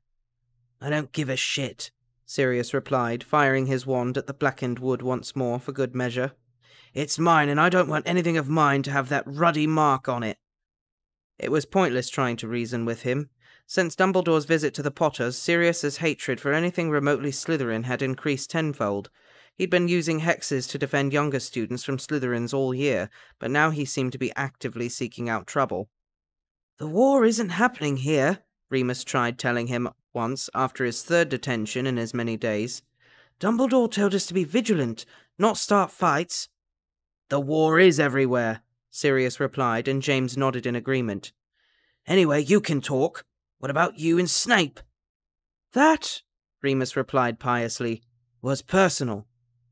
It was true. He didn't hate Snape because he was a dark wizard or a Slytherin or anything like that. Remus didn't like Snape because he was a nosy busybody. That, and nobody really liked Snape, except Lily. Actually, Remus thought to himself, as he looked across the common room at Lily, sitting by Marlene, working on some sort of transfiguration spell on a pair of shoes. Even Lily hadn't been hanging around Severus very much these days. Perhaps they'd fallen out. The redhead looked up and met his eyes, smiling brightly. He smiled back. James, sitting next to him, waved, and Lily rolled her eyes and returned to the spell she was working on. "Doesn't she know how much I've matured?" James sighed heavily, thumbing through the pages of his textbook. "I don't know if snogging a muggle in the back of the cinema really counts as maturing," Remus replied, rescuing the manhandled book and smoothing down the corners James had bent. "I didn't mean that," James grinned. "Just like, in general. I don't get it. I get on with Marlene okay." "You're on the Quidditch team with Marlene," Peter said. "You've got stuff in common with her." Peter had become very wise since getting a girlfriend. "So what?" James said slowly. "You think I should try and get Lily on the Quidditch team?" Peter tutted pitifully. "Why don't you find out something you both have in common? Like how me and Desdemona both like chess and cheese sandwiches and—" "We've got nothing in common," James replied dreamily. "That's why I like her." "Never going to happen then," Peter sniffed with an air of finality. James looked crestfallen. "Don't listen to him," Remus said, taking pity. "People don't just go out with people because they're the same. That would be boring. Opposites attract and all that." "Yeah, you're right, Moony," James cheered up. "Maybe I should find out what sort of stuff she likes, though." Yeah, might be a start." Remus shook his head, returning to his charms essay. He'd made his peace with the girl obsession now. It was just easier to nod along and pretend to be sympathetic. Fortunately, most of James and Sirius's attention was taken up with training for the upcoming Quidditch match against Slytherin, which was set up for early February. With the war looming over everyone, the competition between the two houses had taken on a new and important meaning, and Sirius and James treated their positions on the team as full-time occupations. As a consequence, Remus saw very little of them at the beginning of the spring term. He spent much of his time in the library as usual, and when the other two weren't on the pitch practicing, with Peter watching of course, they were in detention for one thing or another. There was hardly any time to work on the map, or even plan a new prank. The Marauders passed each other like ships in the night. The situation grew so extreme that when the first Hogsmeade weekend rolled round halfway through January, Remus found himself without anyone to go with. He almost considered not going at all until Lily brought it up in potions one afternoon, suggesting that he go with her and, he assumed, Mary and Marlene. It sounded like a nice enough way to spend his Saturday, and he remembered that he still owed Lily a present for Christmas. He agreed, met Lily in the common room on Saturday morning, and they started down toward the Hogwarts front entrance. "What happened to the M's?" Remus asked, surprised, when he found they were alone. Lily blushed, but that might have been cold air. "I thought it could just be the two of us this time." "Fair enough," he smiled. He liked Lily's company very much, almost as much as the Marauders. "So what are they all in detention for?" she asked, as they trudged through the snow down to the village. "Various things," Remus waved his hand. "Peter got caught out of bounds after dark, James got the blame for changing the words on the Slytherin trophies, and I think Sirius hexed a second year." "Typical," Lily tutted. "Yeah," Remus grinned as they trudged through the snow, following the trail of dark-robed students ahead of them. "The trophy was brilliant, though, you have to admit. That charm lasted 7 days." "It wasn't a very nice thing to do, though." Lily frowned. Remus sighed. Why did girls always want to be nice? Once they reached the village, they stopped at the stationer's because they both needed new quills.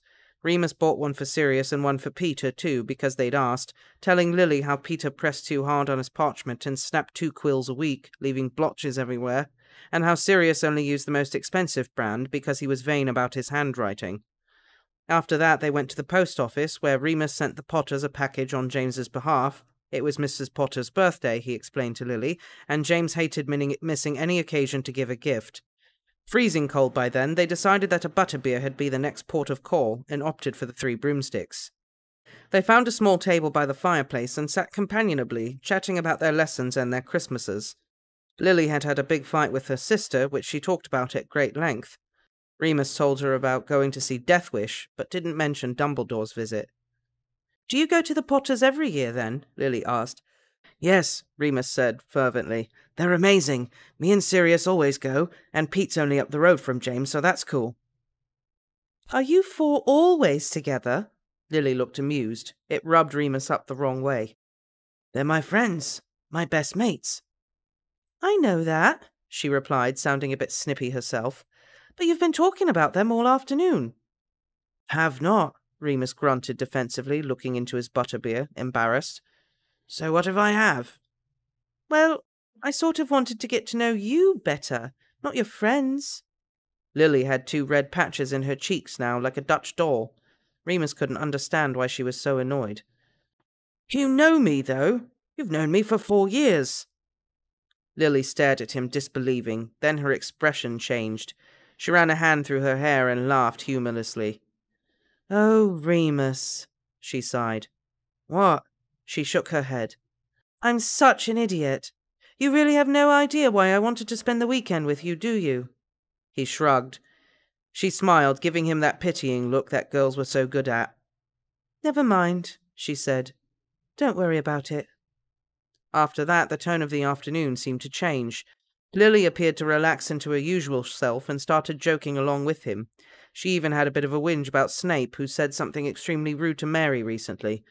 Remus never got to the bottom of why she'd been so moody in the first place, but he decided that it might have just been him mentioning his friends. She'd always been clear about finding them annoying. She would only accept the price of a butterbeer from him by way of a present, and assured that he needn't feel like he owed her anything.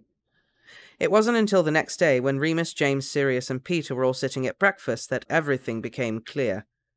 James and Sirius were in their Quidditch robes ready for practice, furtively discussing tactics, while Peter listened with deep interest, nodding and murmuring, "Yeah, exactly," now and then. Remus was checking his book list. He had several to return, and a few more he still needed to cross-reference before he could complete his Transfiguration essay. Marlene sat down next to them in her own red robes and reached for the tea. "So," she addressed Remus, "how'd yesterday go?" He asked, looking up from his parchment. "Yesterday?" "You and Lily in Hogsmeade." She was giving him a very knowing smile. "She wouldn't tell us what happened, so it must be good." "What are you talking about?" "Yeah," Sirius looked up curiously. "What are you talking about, McKinnon?" "Didn't he tell you?" She stirred sugar into her tea innocently. "Remus and Lily were on a date yesterday." "What?" James, Sirius, and Remus all exclaimed at the same time. Sirius began to laugh. "Moony on a date? With Evans?" James looked horrified. "Bloody hell," Peter said. "It wasn't a date," Remus said, slamming down his quill. As he said the words, he felt a horrible sinking feeling. Had it been a date? How are you supposed to know if people ambushed you like that? He looked at James desperately. "But I don't fancy Lily, she's just a friend." "Yeah, I know, mate," James said, though Remus didn't think he sounded very sure. "It's fine. I'll see you after practice." With that, James got up and left the table. Sirius stared after him for a moment, then looked at Remus, then back at James, before shrugging helplessly and getting up to follow his friend out of the hall. Peter followed shortly after, and Remus lay his head on the table, groaning. "Wow, I'm sorry, Remus," Marlene said very quietly. "I had no idea. James really fancies her then." Remus groaned again before getting up and grabbing his books. "I'm off to the library," he said, not looking at her. He didn't go to the library, though, in case Marlene went to find him there, or even worse, told Lily and Mary where he was. For the first time since his second year, Remus went into hiding. The problem with this, of course, was how much he'd grown since his second year. Most of his usual nooks and crannies were simply too small now. In the end, he settled himself behind the statue of the humpback witch just inside the passageway to Honeyduke's. It was dark, but his wand was lit, and the faint smell of chocolate was very comforting. He tried to read, but his brain wouldn't let him concentrate. It seemed to just want to keep playing his visit to Hogsmeade over and over again. Had Lily said something he'd missed? Had it been in her body language, maybe, when she dropped hints? Would James have understood them? Would Sirius have? It was very unfair, Remus thought to himself pittily. Lily was a very good friend. Why would she want to muddle it all up with feelings and holding hands and kissing? He really hoped he wouldn't have to talk to her about it now. Maybe she was just as embarrassed as he was. Worst of all, what if James never spoke to him again? He didn't know how to explain that he didn't see Lily in that way, not when every other Gryffindor in their year seemed hell-bent on coupling up. Maybe he ought to have snogged Marlene when she'd offered back in November. He wondered if they'd all leave him alone since he'd got it over with. You've got to start snogging girls sometime, he told himself. Everybody does it, it's normal. But not Lily. He couldn't do that to James. In fact, Remus decided that was probably the very reason he wasn't interested in her, because she was otherwise extremely pretty, funny, kind, clever, and better than him at charms. Lily was just the sort of girl he would fancy, Remus knew for sure. It was just that his friendship with James was much more important. Feeling very enlightened and self-sacrificing, Remus emerged from his hiding place. He set off down the nearest staircase, planning to go to the Quidditch pitch and catch the last few minutes of practice. After that, he would do something nice for James, offer to read over his history essay or something. Yes, then everything would be all right again. But as Remus had once been told, the best-laid plans often go wrong.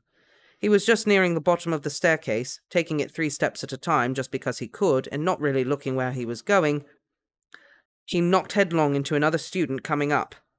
"Watch it, mudblood," Severus Snape snarled, scrambling to his feet, glaring at Remus. Remus tutted. "Piss off, Snivelus, I'm much as half-blood as you are." "You and I have nothing in common, I assure you," Snape replied haughtily, brushing off his robes. "I suppose when it comes to hygiene standards—" "Careful, loony Lupin." Snape narrowed his beady eyes. "Don't say something you'll regret." "Oh, bugger off," Remus replied impatiently, stepping forward. "I haven't got time for this. Either curse me now or get out of my way." Snape stepped to the side at once, giving a flourish with his hand to show Remus he was free to go. It was disquieting, but Remus couldn't worry about that now, and continued on his way. Chapter 66. 4th year. February. James Potter was a much more complex person than he appeared at first glance. Outwardly, he was happy, self-assured, usually kind, if a bit arrogant, and generally popular with everybody. He got a lot of detentions, yes, but on the whole he got good marks, and most of the teachers were still quite fond of him. He made the most of being on the Quidditch team, messing up his hair deliberately so that he looked like he'd just finished flying, wearing his red robes at every opportunity. But no one could say that he hadn't earned the right. You only had to see him play to know that his big-headedness was not misplaced. Above all, James Potter was loved. His parents spoiled him and instilled in him the notion that there was nothing he couldn't do, that no door would ever be closed to him. Peter, Sirius, and Remus all looked up to him, appointing him leader in almost every venture, and, all in all, he was admired throughout the school by everyone who mattered, and envied by everyone else. Except for Lily Evans, of course. She was the thread that seemed to unravel everything else in James's life. Having grown up surrounded by love, freely given and carelessly accepted, James found it very troubling that someone he liked might not like him back. It was the reason he acted like an idiot whenever Lily was present, and the reason that he stopped talking to Remus for a week during the early spring of 1975. He wasn't being nasty or doing it deliberately. Remus knew James well enough to understand that. It was just that his feelings had been hurt, and, as someone who'd rarely experienced hurt feelings, wasn't sure how to handle it. At least Sirius blew up at you when you annoyed him, so it could be quickly solved. Peter would sulk, and Remus would probably just try to throw a punch. But James just went quiet. He's not angry with you, Sirius explained when James went to bed one night as soon as Remus arrived in the common room. He just feels sorry for himself. He does believe me, though, doesn't he? Remus asked anxiously. I really didn't know it was a date. I don't like Lily in that way. Well, I don't think he thinks you're lying exactly, but you're pretty close to Evans, aren't you? Always going round together. She's my friend, Remus said, exasperated. I go round with Marlene and Mary, too. No one thinks I'm going out with them. Actually, Sirius smirked, there was a rumour last term. Oh, for God's sake! It was impossible. As for Lily, she was being reliably mature about the whole thing. Remus assumed Marlene had filled her in on the situation, but she didn't press it, and they were able to continue as potions partners as normal. James and Sirius, however, had moved their workstation to the back of the room. By Friday dinner time, Remus was truly miserable. Unlike James, he'd not grown up surrounded by love, and he found that his friendship with the Marauders had become so important that he suffered deeply from the loss of it. He still sat with them for meals, but there was an uneasy quiet instead of their usual raucous banter. Sirius kept trying to turn the conversation toward the upcoming Gryffindor versus Slytherin match, but that only seemed to darken the mood. Making matters worse, Lily, Marlene and Mary had sat themselves close to Remus. They were feeling sorry for him and, being girls, were trying to cheer him up by doing exactly the wrong thing. I'm looking forward to the match, Mary smiled cheerfully. Of all the Hufflepuffs and Ravenclaws I've spoken to, they're all supporting Gryffindor too. Lily sighed heavily. Why does it always have to be so black and white? No one's good overall or bad overall, not even Slytherins. You can't blame us, Lily, Marlene replied. Even if it's not all of them, most of the Slytherins have been utterly foul this year. Speak of the devil, Mary lowered her voice suddenly, shooting a filthy look over Lily's shoulder. Lily and Remus turned round to see Severus Snape standing there, with an odd smile on his face that was anything but joyful. Hello, Lily, he said softly. Hi, Sev, Lily replied with a forced sort of politeness. What's up? I just thought I'd check to see if you wanted any extra help with the potions assignment. It's very complex. I know, she replied, irritated, but I'm sure I'll manage. Bang! Everyone at the table jumped and spun round to stare at the end of the hall, where Mulciber had just let off a firecracker at the end of the Slytherin table. He was laughing heartily as the whole school looked on, terrified. 5 points from Slytherin! McGonagall shouted, marching up the aisle between the tables. And you'll clean this mess up at once! Dinner returned to normal. Snape was still standing there. Lily looked up at him. As I said, Remus and I'll manage, she said. I'm not stupid, you know, Sev. I never said you were. Snape looked genuinely upset by this. Oh, never mind. With that, he cast an unpleasant glance at Remus, then swept away, back to his own table. Weirdo, Mary muttered. Leave him alone, Lily snapped. She looked so fierce that Mary didn't even have a comeback. Have any of you had any luck with that Hinky Punk essay? Marlene asked quickly, trying to keep the peace. Mine's crap. I'll lend you my notes if you want, Remus offered, taking a gulp of pumpkin juice. Once Sirius gives them back. Sirius looked up, hearing his name spoken. Oh, yeah, sorry, Moony, hang on, they're in my bag. He began digging around the junkyard that was his book bag, pulling out scrunched-up balls of parchment, dung bombs, sweets, and broken quills. How do you find anything in there? Remus sighed, sipping some more pumpkin juice. You're the messiest person I've ever met. Sirius shrugged and winked at him, withdrawing the notes and handing them to Marlene. Oh, Remus, Mary said, did I tell you I had another letter from Darren this week? Remus groaned.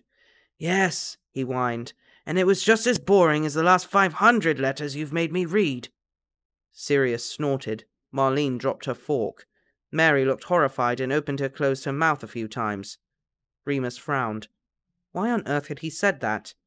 Of course it was true, but it was horribly thoughtless and mean. Sorry, he said, looking down. He felt strange. Maybe the James thing was getting to him even more than he thought. No, I'm sorry, Mary said, standing up, her lower lip trembling. I won't bother you any more then. She turned quickly and left the room, her plate of food half eaten. Mary! Marlene got up, running to follow her. Lily looked at Remus. "Did you mean that?" "Yes," he said promptly. "Actually, I find all this boyfriend-girlfriend stuff boring. I wish you'd all just leave me alone." Once he stopped talking, he blinked, surprised at himself. Why was he saying all these things? "Remus!" Lily said, looking shocked. Though made of sterner stuff than Mary, she didn't leave. "There's nothing wrong with Mary wanting to talk about her boyfriend or teenagers having crushes. It's normal, isn't it?" "I don't care if it's normal," he shrugged. "I think you're all acting like idiots. Even you. Why on earth would you want to go out with me when the most popular boy in school is madly in love with you? He's 10 times nicer than me, too. You're just too arrogant to see it." "Remus!" Lily said again, turning red. "Well, it's true," he said helplessly. "Moony," Sirius said finally, "are you okay?" "I'm fine. Still a bit hungry, though. Think Mary will mind if I finish her potatoes?" "Seriously, Remus," James piped up unexpectedly. "This isn't like you at all." "I'm just being honest." "Yeah, brutally. Oh, Merlin!" Sirius slapped his forehead. "Evans, did Snape put something in his drink? When the fireworks went off, maybe?" "He would never do something like that. It's illegal." "Pfft," Remus snorted, mouthful of mashed potatoes. "As if Snivelus gives a toss. He's been trying to get back at me ever since I hit him on the train." "You what?" Lily stared at him. "Yeah," Remus swallowed. "Nutted him right in the head. It was great."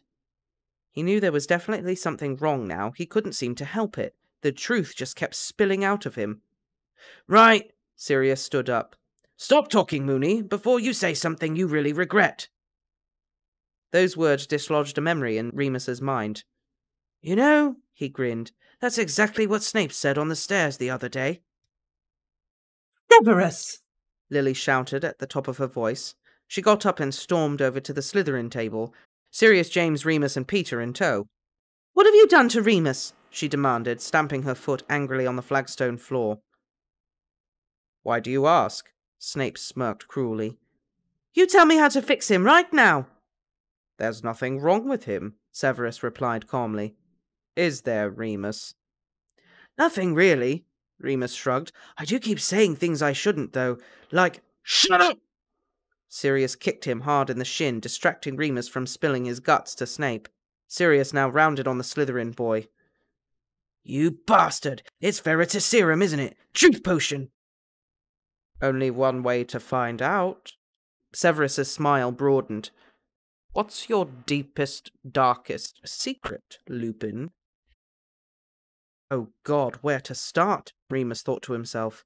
He knew he shouldn't say anything, mustn't say anything. He would be in terrible danger if anyone found out. But he wanted to. He wanted to very badly. He'd so many secrets, and they were all swimming to the surface of his mind, like life buoys. "I'm a werewolf. I'm planning to hunt down and murder Fenrir Greyback. I spent the whole summer stealing and drinking and fighting. I can't read properly without help. I'm secretly running an illegal trade in Muggle cigarettes. I don't fancy girls at all. Not any of them. I don't think I ever will." He opened his mouth. "Well, I'm a—" "Silencio!" Sirius shouted suddenly, aiming his wand at Remus while James tackled him to the floor, clamping a hand over his mouth. Everyone on the Slytherin table burst out laughing as James and Remus struggled together on the floor, Lily watching them completely nonplussed. Remus's mouth kept moving, desperate to divulge every one of his secrets until he was completely free of them, but not a sound escaped his lips. Sirius was excellent at silencing charms. Together, Peter, Sirius, and James hoisted Remus to his feet and dragged him bodily from the dining hall, amid a flurry of laughter and cheers from the Slytherins. Only once they were upstairs and shut inside their dorm room did Sirius lift the charm, allowing Remus to speak. By then, unfortunately, the urge to tell everyone everything had passed. "Sorry, Remus," Sirius said, "but I had to do it. You were going to—" "I know." Remus hung his head, sitting on his bed. "Bloody Snape! How long does it take to wear off?" "Depends on how much you took, I think," James said, flicking through his new potions book. "Godric, how did he do it? That's NEWT level stuff, truth serum." "He's the best in the year at potions," Remus supplied unwillingly. "Lily said he's already doing 7th year essays, for fun." "What a boring old swot," Sirius snorted, joining James in searching through the book. "Try not to say anything, okay, Moony?" "I can't help it," Remus said without meaning to. "Okay, right, it says here you should be clear within 24 hours, so dinner time tomorrow at the very least." "What about lessons?" "We'll say you're sick. You can't risk it, Moony. I could kill Snape, that filthy, dirty, underhanded." "I'm not missing any lessons for him." Remus folded his arms. "There must be an antidote." "We could go and ask Slughorn," James said finally. "That's a good idea. I think he's still in the Great Hall." Sirius nodded. He turned to Remus and spoke very clearly and slowly, as if he were talking to a child. "Remus, stay here." "Bugger off!" Remus turned away, pouting like a little boy. "I'll stay with him," James said. "You two go." Sirius needed no more than that, and he was bounding down the stairs, calling back, "Hang in there, Moony. If I see a Slytherin on my way down, then I'll—" But he didn't hear the rest. Sirius had gone, and Peter with him. There was a long, awkward silence. Remus didn't trust himself to speak. Finally, James did. "Sorry I've been a prat lately." Remus was taken aback and shook his head furiously. "You shouldn't have been. I just wish I could prove to you that I— Wait! Ask me!" "Eh?" "Ask me now, where I'm under truth serum. Ask me how I feel about Lily. You'll know it's the truth." "Remus, I don't want to."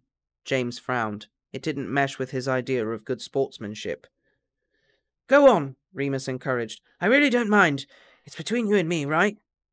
He got up and grabbed James by the shoulders, meeting his eyes with confidence. "Ask me." Okay then. Remus, do you fancy Lily Evans?" "No, absolutely not." Remus didn't so much as blink. "Okay, good. What about Marlene?" "Nope, never have, never will. They're my friends, like you are." James looked at him very intently, then his face broke into a genuine smile. He slapped Remus on the back. "Thanks, Moony. You're a real mate." Remus laughed. "Anytime." Fortunately for Remus, Slughorn was able to provide an antidote almost immediately, though the Marauders' code of honor prevented them from telling him who'd laced Remus's drink in the first place. "It's better this way," Remus reassured them. "It'll make him really nervous if he doesn't get in trouble straight away. He'll wonder how we're going to get back at him." "How are we going to get him back?" Sirius asked eagerly over breakfast on the morning of the Slytherin versus Gryffindor game. "He nearly outed you, Moony. We have to teach him a lesson." "Let me think about it," Remus replied. "Just thrash Slytherin at Quidditch for me first." "Easy," Sirius winked. Remus grinned back. It was hard not to grin at Sirius when he was in such a good mood, resplendent in his scarlet and gold Quidditch robes, hair pulled off his face, eyes sharp and full of determination. It was the best version of Sirius, and Remus's heart pounded with pride and adrenaline. The tension was palpable in the Quidditch stands before the players had even appeared on the pitch. 2/4 of the stadium were covered in red, jeering and booing at the green section. Quidditch had become a way for the students of Hogwarts to show their emotions about the war, and it was extremely ugly. "Tensions are high in this year's semi-final," the commentator, Tracy Darcy, spoke through a magical megaphone. "This match will of course determine which team goes through to the final against Ravenclaw, and by the looks of the players, it'll be a close one. On Gryffindor, we have Potter, of course, a legend in his own right, with more than 200 goals under his belt already. Marlene McKinnon here, a formidable beater, and so she should be. Her brother Danny McKinnon, of course, plays professionally for the Chudley Cannons. And there's Sirius Black, Gryffindor's second beater, in his second game of the year. Black has already shown himself to be as competent as McKinnon, and I'm sure all the ladies will agree doesn't look half bad in his kit." "Ahem!" McGonagall's disapproving cough could be heard over the megaphone. Remus noticed that almost every girl in the crowd was either giggling or screaming Sirius's name. "Sorry, Professor," Tracy continued. "And here comes Slytherin!" Deafening booing from the crowd here. "They have their very own Black on the team, of course. Sirius's younger brother Regulus, Seeker, and Mulciber taken on as beater this term." The boos grew so loud now that Remus could barely hear Darcy over the noise. Peter wasn't helping and kept jumping up and down in his seat. Remus was staying seated as long as he could. His hip was causing him problems again, and he didn't want to exacerbate it. Limpy Lupin was worse than Loony Lupin somehow.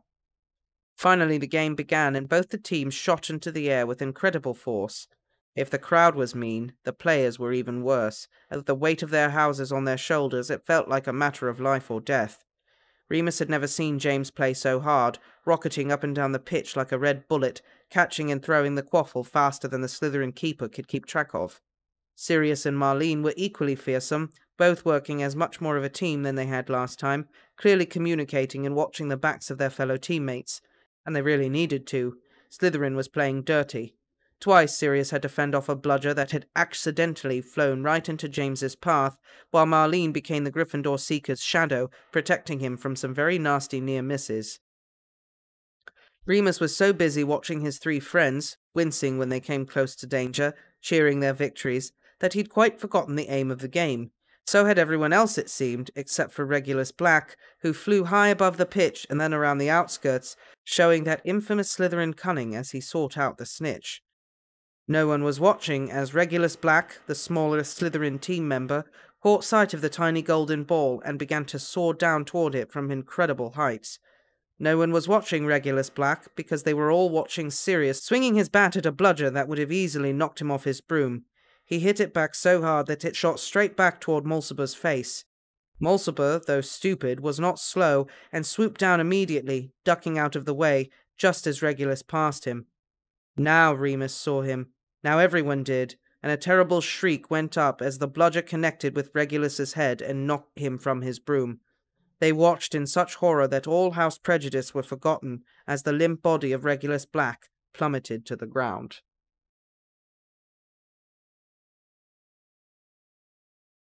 Chapter 67, 4th Year, February Part 2. Notes. Warning for really unpleasant parent-child interaction. Note. Yes, I know I have been spelling Walpurga with a P instead of a B. That is how it will have to stay. Remus almost missed what happened because everyone in the crowd immediately stood up, jostling to see the disaster unfold. Fortunately, when Remus stood up, he was a great deal taller than those around him. Sirius tried. No one could deny that. The moment he saw the bludger hit Regulus, he bent flat on his broom and shot forward as if the devil were at his heels, faster than Remus had ever seen anyone, even James, fly. In fact, Sirius gathered at such a speed and at such a terrifying vertical angle that Remus felt sure he was going to crash to the ground too, and his stomach lurched with fear. Sirius was too late, but Madame Hooch was not. She stood on the grass, wand raised, and managed to slow Regulus's descent so that his body appeared to be falling through water, not air. By the time Sirius hit the ground, dropping his broom and pelting toward his brother, Regulus was lying so peacefully he could have been sleeping. Sirius was on his knees, the rest of the team were landing round him, McGonagall was shouting something over the megaphone, and a crowd quickly surrounded the two Black brothers so that no one could see anything. Remus began to hobble down the wooden steps as quickly as his wonky hip would allow. Peter scurried along behind him. "Where are you going?" he panted. "Sirius," was all Remus could think to say. But once they reached ground level, they couldn't get onto the pitch. The heads of houses were shepherding students back to the castle and wouldn't let them pass. "They must have taken Regulus to the hospital wing," Peter said. "Maybe Sirius is in the changing rooms?" "No," Remus shook his head. "No, he'd probably want to go with Reg. He probably thinks it's all his fault." "Well," Peter looked up at him. "He did hit the bludger, didn't he?" Remus clenched his fists and fought the urge to hit Peter. "I'm going to the hospital wing, then." He turned and began to stride awkwardly toward the castle, trying to get ahead of everyone. "What about James?" Peter had to jog to keep up. "He'll be there too," Remus replied. And of course he was. When Peter and Remus arrived outside the hospital wing, having battled their way through the throngs of gossiping students, they found James sitting on the floor outside, elbows resting on his knees, staring into space. He was still in his Quidditch robes, his cheeks were still flushed from flying, and his hair was a mess. "Is he okay?" Remus asked at once, and he wasn't sure who he meant. "Yeah, I think so." James looked up at them in dazed surprise. "Knocked out cold, though. Pomfrey won't let me in." "Serious?" "Yeah, he's in there. Thought I'd better wait. Slughorn's contacting their parents, so—" He shrugged. "Thought I'd better be here." "We're all here," Remus said firmly, sitting down next to James with some difficulty. His hip was really sore now. The pain shot all the way down from pelvis to ankle. Peter actually squatted down too, and they waited. "Did you see what happened?" James asked finally. "I was on the other end of the pitch. I didn't—" "A bludger," Remus said. "Mulciber hit one right at Sirius. It had to be a foul. Sirius hit it back at him, but Mulciber got out of the way, and Regulus was right behind him. Sirius couldn't have seen him. It was an accident. It was horrible." "Shit," James said. They were quiet for a bit longer. It was starting to grow dark, and the candles on the sconces along the wall began to light themselves. Remus wondered what Peter and James were thinking. Were they more worried about Sirius than Regulus, like he was? He felt a bit guilty, but Madame Pomfrey had been putting him back together since he was 11 years old, and he didn't think that a bludger to the head was beyond her abilities. What concerned him more was the state Sirius would be in. He had thrown hexes at Regulus 100 times, but he had never ever hurt his little brother intentionally. This hadn't been intentional either, but Remus knew in his gut that Sirius wouldn't see it that way. They were disturbed from their thoughts by the quick clacking of high heels on flagstones and Professor McGonagall's worried voice coming round the corner. "Please, Walpurga, he couldn't be in safer hands with Madame Pomfrey. It really is best he isn't moved." "I think I shall be making the decisions here, Minerva," the cold, low voice replied. James and Peter leapt up nervously, and James bent to help Remus to his feet. None of them had seen Sirius's mother since that awful Christmas 2 years ago, and their terror of her was still fresh. McGonagall and Mrs. Black came charging round the corner, Walpurga in her thick black travelling cloak and sharp high-heeled boots. She had the same look of cruel superiority Remus remembered, but her forehead was creased too, and her hair wasn't as neat as usual. She was accompanied by a small elderly wizard with a long trailing beard carrying a heavy-looking dragon-skin case. Walpurga glanced at the 3 boys waiting outside the hospital wing, and Remus held his breath. But she didn't think it worth her time and strode past, pushing the wooden doors open with both hands and marching inside. Remus, James and Peter peered in from the hallway to watch the scene unfold. McGonagall and the bearded wizard hurried in after Mrs. Black. Regulus was lying in bed, and from what they could tell, was still unconscious, or maybe just sleeping. With his eyes closed and at a distance, he looked remarkably like Sirius, which made Remus's stomach lurch again. But Sirius was sitting beside him, wide awake in his red Gryffindor robes, one foot propped up on a stool. He looked very pale and much smaller than usual. His eyes were red. He seemed to shrink even further as his mother approached, swooping toward her sons like some terrible vampire bat. Madame Pomfrey stepped in just then. "He's quite all right, just a heavy shock," she said reassuringly. "I've given him a healing draught and mended the fractures." "Fractures!" Walpurga said sharply. She stood at the end of Regulus's bed, looking down at him. She didn't try to reach out for him, or Sirius, but stood as still as a statue. "Very minor and completely healed now," Madame Pomfrey said. "He'll be up and about tomorrow morning. Now, Sirius has—" "This is our family physician," Walpurga interrupted, extending a hand to introduce the wizened old man beside her. "He will be taking over my son's care. I'm taking him home as soon as he has been thoroughly examined." "I'm telling you, everything that can be done has been done," Madame Pomfrey said, sounding rather angry now. Walpurga looked down at her impatiently. "Within your competence, I'm sure, but he is my son, and I will care for him as I see fit." Madame Pomfrey turned red in the face and appeared to be quite speechless, so that McGonagall had to lean over and whisper something in her ear to mollify her. The old bearded wizard placed his case on the bedside table and opened it, before silently bending over Regulus. Meanwhile, Walpurga had turned her attention to her elder son. She did not move from the end of the bed, but her hawkish glare was enough to hold Sirius in place.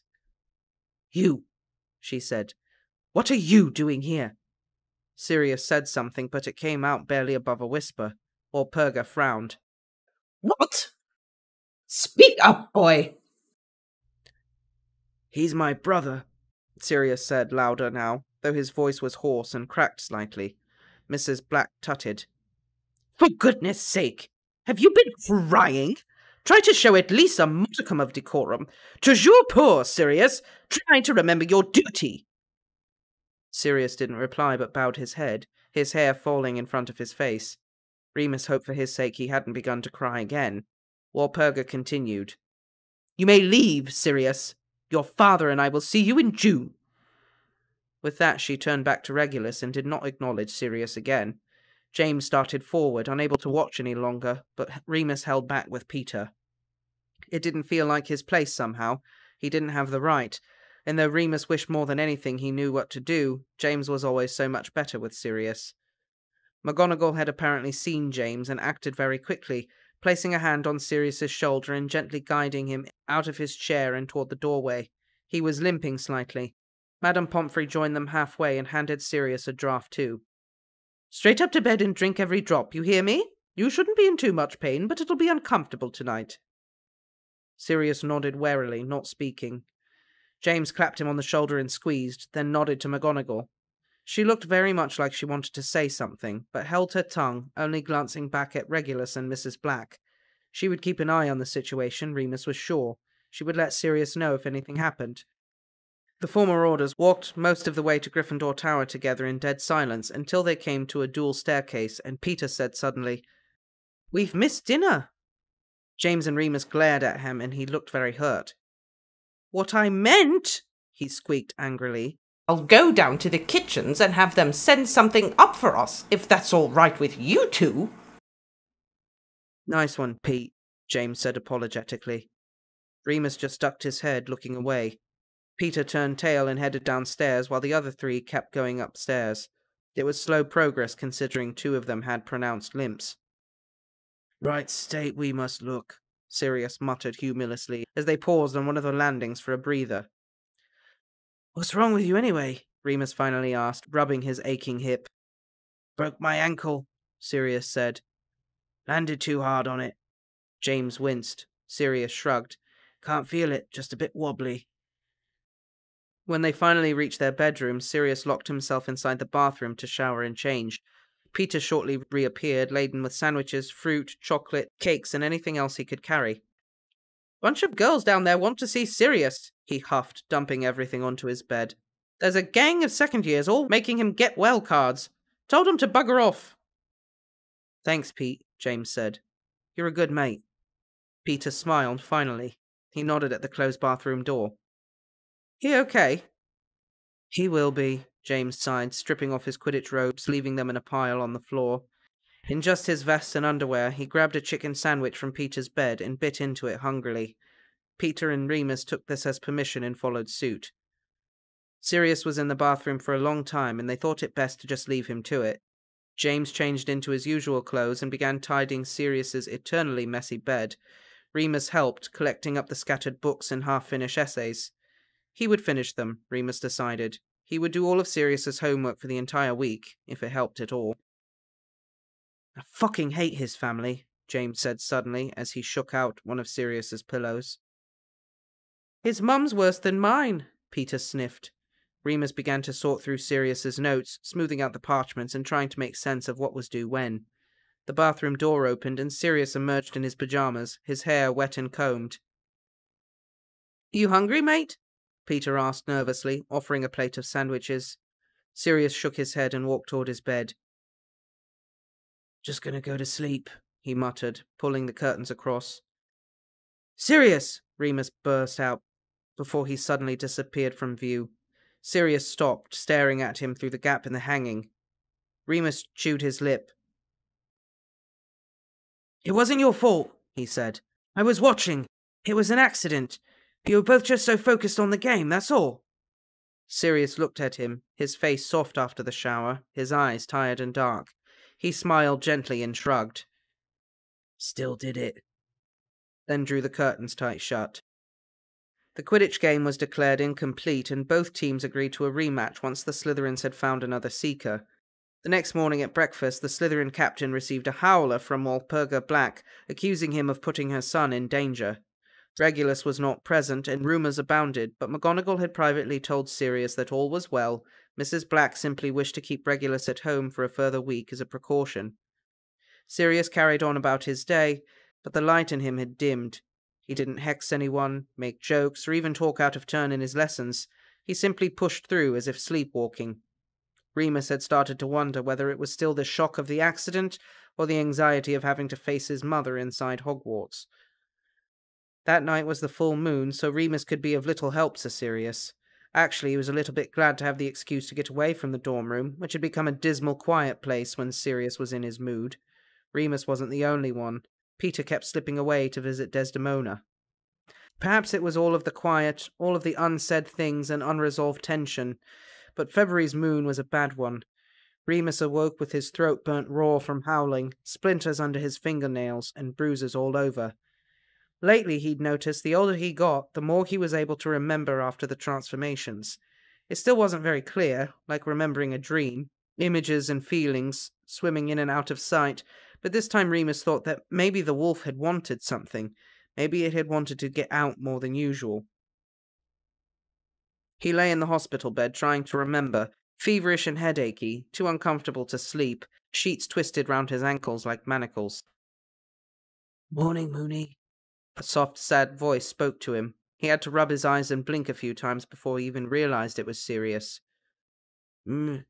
"Morning," he slurred, groggy from whatever painkiller he'd been supplied. It always made his accent slip, which he hated. "What are you doing here?" Sirius sat on the end of the bed and stuck out his foot.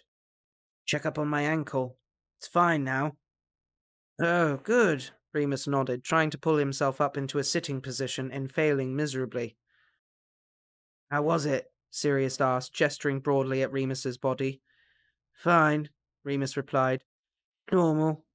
James here too?" "Nah." Sirius looked down at his shoes. "Giving him a break from me." "I don't think he minds." "I do, though." Remus nodded. He didn't like being fussed over either. "Moony?"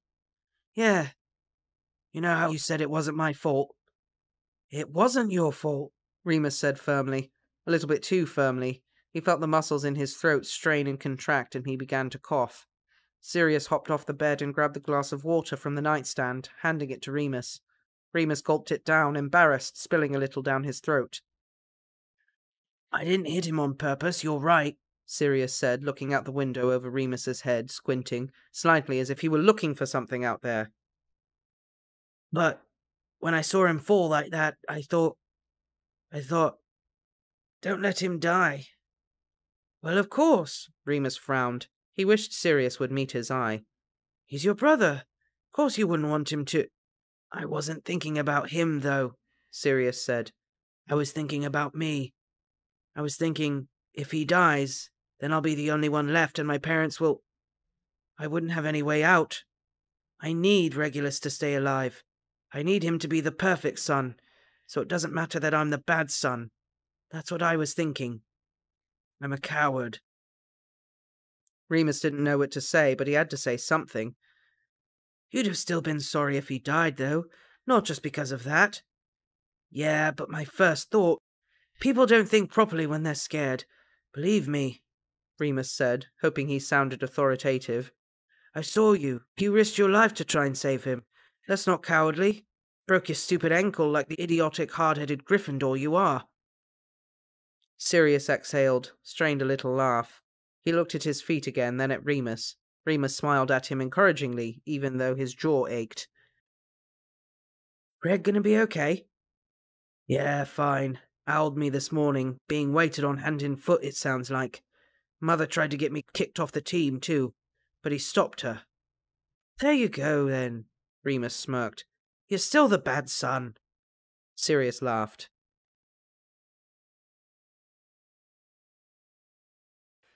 Chapter 68, 4th Year, March. Content warning for underage drinking and smoking. Considering the events of the spring term, Remus was not expecting much of a celebration as his 15th birthday approached. Of course, the Marauders were as pleased as ever to prove him wrong. As usual, everything was planned with extreme secrecy, and Remus was completely unaware until the very last moment. It was the Saturday before his birthday, and he'd been lounging on his bed reading, with one of Sirius's records playing low in the background. He often borrowed the record player and camped out in his bed these days. Sirius never seemed to mind. It was only about 9 o'clock, but he was alone, and considering an early night. Just as he'd made his mind up to get into his pyjamas, Sirius burst into the room with a wicked grin on his face that could only mean one thing. It was going to be a long night. Ready? he said, bounding across the room, bringing in the smell of wood smoke from the common room fireplace. For what? Remus asked calmly, marking his place and setting his book aside. For your birthday surprise, obviously, Sirius sighed, as if Remus was being very slow. Come on, up you get. Shoes on, please. Wear those mad muggle boots you've got with the crazy laces. Where are we going? Out! Sirius began digging round in his trunk. He withdrew a pair of muggle jeans and a plain black t-shirt. Oh, you mean out? Remus raised an eyebrow as Sirius began to undress. Yeah, take your cloak. Sirius looked good in muggle clothes, Remus thought to himself. Really, most people look better in a t-shirt and jeans than they did in a school uniform or 17th century robes, but Sirius wore everything well. Remus asked no further questions as he laced up his boots. It was clear that Sirius was enjoying the surprise, and he saw no reason to spoil it. He was led down the stairs, feeling very odd in jeans and a travelling cloak, but not complaining. Sirius probably thought they looked the height of muggle fashion. In the common room they were met by James and Peter, also grinning mischievously. You know my birthday isn't for 2 days yet, Remus said, a small smile of his own playing on his lips. Tonight's events are time-sensitive, Sirius replied briskly. He was trying to retain an aloof air of mystery, but was clearly bursting to tell Remus everything. And don't you worry, James said, eyes twinkling as he held back the portrait door to exit the common room. We won't forget to sing for you on Monday at breakfast. And lunch, Peter added. And dinner, Sirius finished. Now they were wending their way down the Gryffindor Tower staircase. Under you go, lads, James said, throwing the heavy invisibility cloak all over the 4 of them. As long as they all stayed very close together and Remus hunched over, they just about fit. It wouldn't stand another growth spurt from any of them, though. Fortunately, they didn't have to shuffle too far. As Remus had expected, they headed for the statue of the humpbacked witch and slipped behind it into the tunnel which led into Honeyduke's. So, 15, Sirius said cheerfully as they walked, clapping Remus on the shoulder in what he might have considered a very manly sort of way. Excited? Remus shrugged. I never really thought about it. You tell me, you're the oldest. Well, obviously I'm much wiser and more mature than the rest of you. James snorted, walking ahead with his wand lit. Sirius ignored him. I'd rather be 17, though. Then we could apparate at least. Oh, don't start, Peter huffed, bringing up the rear. He actually wanted to learn how to apparate, Remus, for your birthday, so we could get into Hogsmeade easier. Can't apparate inside Hogwarts, Remus said. 10 points to Moony, Sirius grinned. We could have apparated out of the cellar, though, save us having to try and get past old Honeyduke. Apparition is really hard, though, isn't it? Remus asked. He secretly wasn't sure if he'd be able to do it at all. Even doing a side-along with Mr. Potter that once had been exhausting and made him feel sick.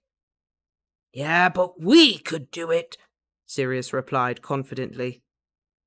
It was a bit much on top of everything else we had to do this term, though, Peter said. Sirius gave the smaller boy a very annoyed look, and Peter's mouth dropped open, as if he'd said something very wrong. You mean with exams coming up? Remus asked innocently, to save Peter. He was amazed Pettigrew had managed to keep quiet for so long as it was, though it wasn't as if James and Sirius were half as discreet as they thought they were. Yeah, exactly, Peter sounded relieved. Exams! I'm definitely going to fail History of Magic this year. Definitely. I'll never get an OWL in it. They talked about the next year's OWLs for a bit longer, bemoaning their own unpreparedness in this subject or that, though Remus was actually quite looking forward to them, especially the practical exams. Finally, they reached the Honeyduke's cellar, and this was where the plan somewhat fell apart. Bugger, James said as he tried the locked door. He's usually still up doing his accounts or whatever. Must have gone to bed early. Or he could be out, Remus suggested. It's a Saturday night. What are we going to do? Peter asked. Alohomora? Oh, but we can't do magic. Let me see. Remus stepped forward, fiddling in his back pocket for the hairpin he'd had since summer. Easy, he said, inspecting the lock. He bent over it, inserted the pin, stroking it slowly upwards and listening carefully. The satisfying click told him it had worked, and he stepped back, opening the door with a flourish. Ta-da! You beauty! James cheered. Come on, let's go!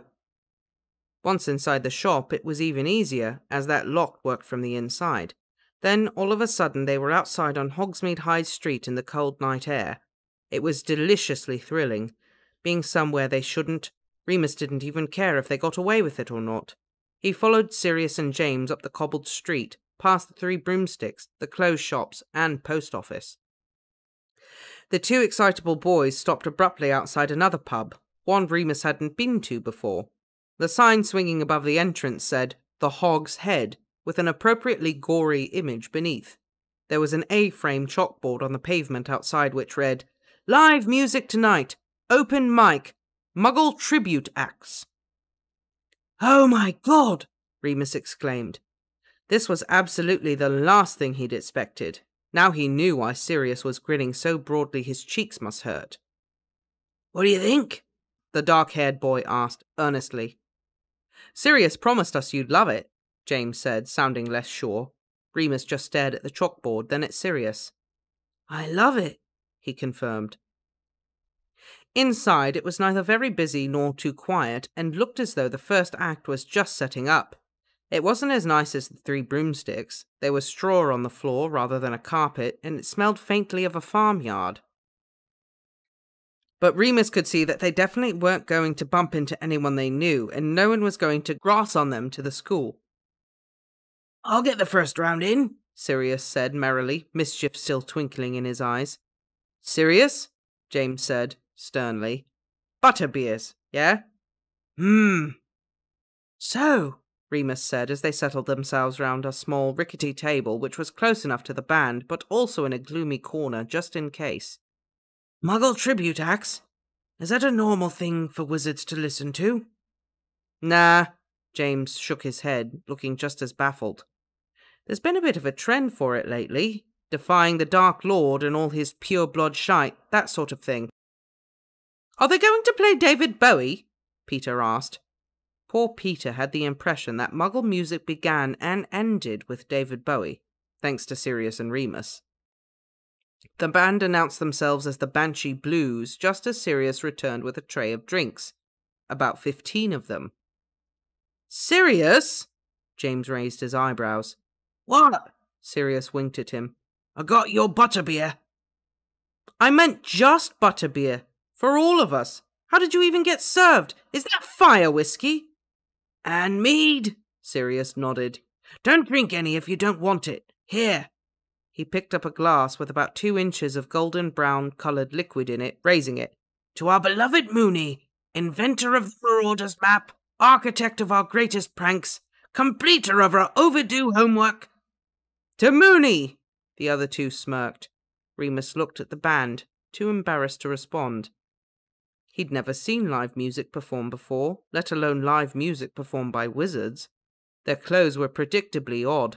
A mix of traditional robes and assorted Muggle garments. The lead singer wore a white Stetson, for some reason, paired with a pink feather boa. The instruments looked Mugglish enough, but they had no amplifiers. Apparently magic took care of the volume. They played a few Beatles songs, then some Rolling Stones, and Remus thought they were pretty good. Even James was tapping his foot along by the end, though that might have been due to Sirius sneaking measures of fire whiskey into his butterbeer.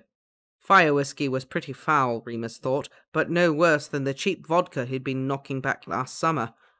He proudly swallowed his first glass in one without wincing, and Sirius stared at him in awe. Peter stuck to mead and kept asking, "Am I drunk yet? Am I drunk?" after every sip. After 2 flagons, he probably was. "Maybe we should just stick to butterbeer now," Remus said, eyeing Peter with concern. He was swaying on his stool slightly, pink-cheeked and grinning. Banshee Blues were packing away their instruments, and a pale-faced young woman with a drippy fringe approached the mic stand. "That you, Lupin?" A young wizard approached them from the bar. Remus vaguely recognized him, but wasn't sure where from. Hi," he said nervously. "Arnold Doyle! I was at Hogwarts last year, remember?" He was tall and lanky, but so were half the boys at school. "Your fag's got me through my loot." "Oh, right, yeah. Hi, Arnold. Sorry." He still wasn't sure he remembered him, but the whiskey had made him feel friendly and warm towards everyone. "What are you doing here?" "Girlfriend's playing." He nodded up at the stage where the drippy-looking girl was tuning her acoustic guitar. "What about you?" "Thought you were still at school." "It's my birthday." Remus grinned. "Snuck out, innit?" Arnold laughed. "Gotcha! Well, I won't club you in. Can I buy you a drink? Say thanks for the cigs." "You're our kind of man, Arnold," Sirius called out, more loudly than he needed to in such a small pub, but he'd been matching Remus drink for drink. Arnold just laughed and went back to the bar. His girlfriend started playing, a Bob Dylan song, it sounded like, but Remus wasn't that familiar with folk. He still couldn't remember ever having sold Arnold anything, but Arnold clearly felt a debt was owed because he bought Remus an entire bottle of fire whiskey and set it down on the table. "Happy birthday! Come of age, have you?" "Actually," Peter started, then stopped as Sirius kicked him hard under the table. "Yeah," Remus replied smoothly. "Cheers." After that, things went a bit wobbly, but he definitely decided smoking was a good idea, and Sirius, keen not to be outdone, agreed. "Those things stink, Moony," James complained, pulling a face.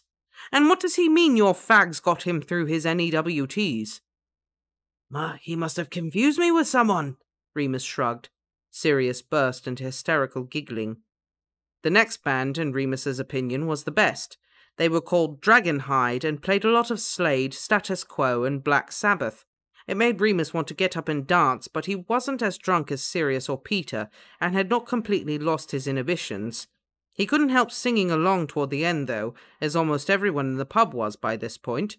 It seemed somehow like such a good idea to get up on his chair, waving his glass above his head as the whole pub roared, "So come on, feel the noise, grab your boys, get wild, wild, wild, we get wild, wild, wild."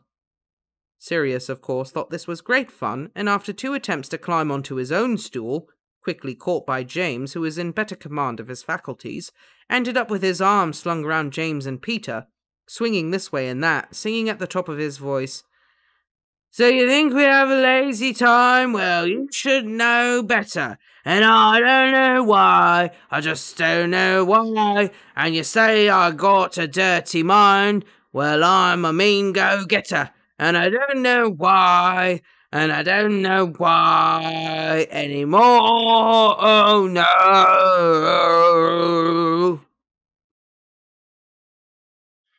In fact, the Marauders were all so taken by this hook that they were still singing it as loudly as they could, as they staggered back through Hogsmeade to the high street, arm in arm, tripping and laughing as they went.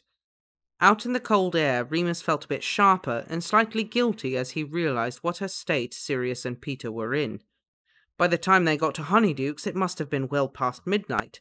They snuck inside as quietly as possible and headed for the cellar, James and Remus desperately trying to herd Sirius and Peter away from all the sweets on display. The walk back through the tunnel to Hogwarts was pretty dreadful. Peter could barely keep his eyes open and staggered against James, complaining he had a headache.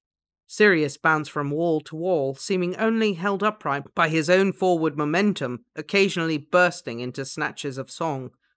At the end of the tunnel, James and Remus were very much sober.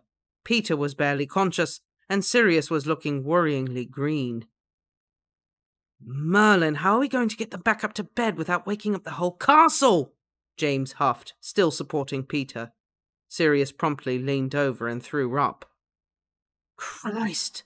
Remus grabbed his shoulders as he was in danger of toppling forward into the pool of sick. He pulled Sirius's hair back quickly and patted his friend on the back. He looked at James. "Why don't you take Peter under the cloak? It'll be easier. I'll wait a bit with him." He jerked his head at Sirius.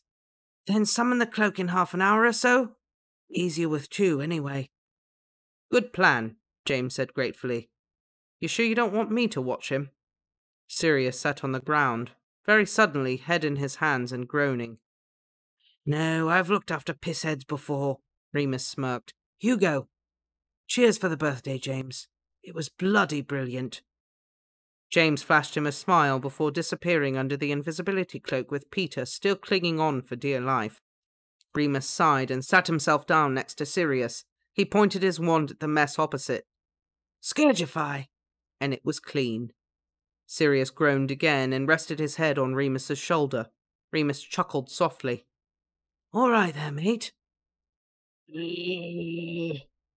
"Yeah, sounds about right. Hey, don't puke on me, okay?" "Thirsty?" "Yeah." Remus drank the last of his bottle of fire whiskey, then touched his wand to the opening. "Aguamenti!" And it filled with crystal clear cold water. He handed it to Sirius. "Don't drink it too fast or you'll puke." Sirius sipped it a bit, eyes still closed. His face was a bit pale and clammy, but he still looked 10 times better than Remus probably did. "You're so good at this stuff, Moony," he slurred, leaning heavily on Remus's shoulder. "Yeah," Remus grunted, "picking locks and holding my drink." "You're magic," Sirius murmured sleepily. "Yeah, we're wizards, idiot."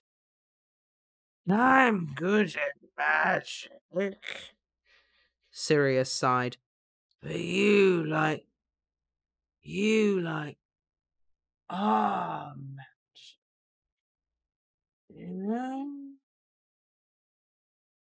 "You're drunk and talking bollocks," Remus laughed.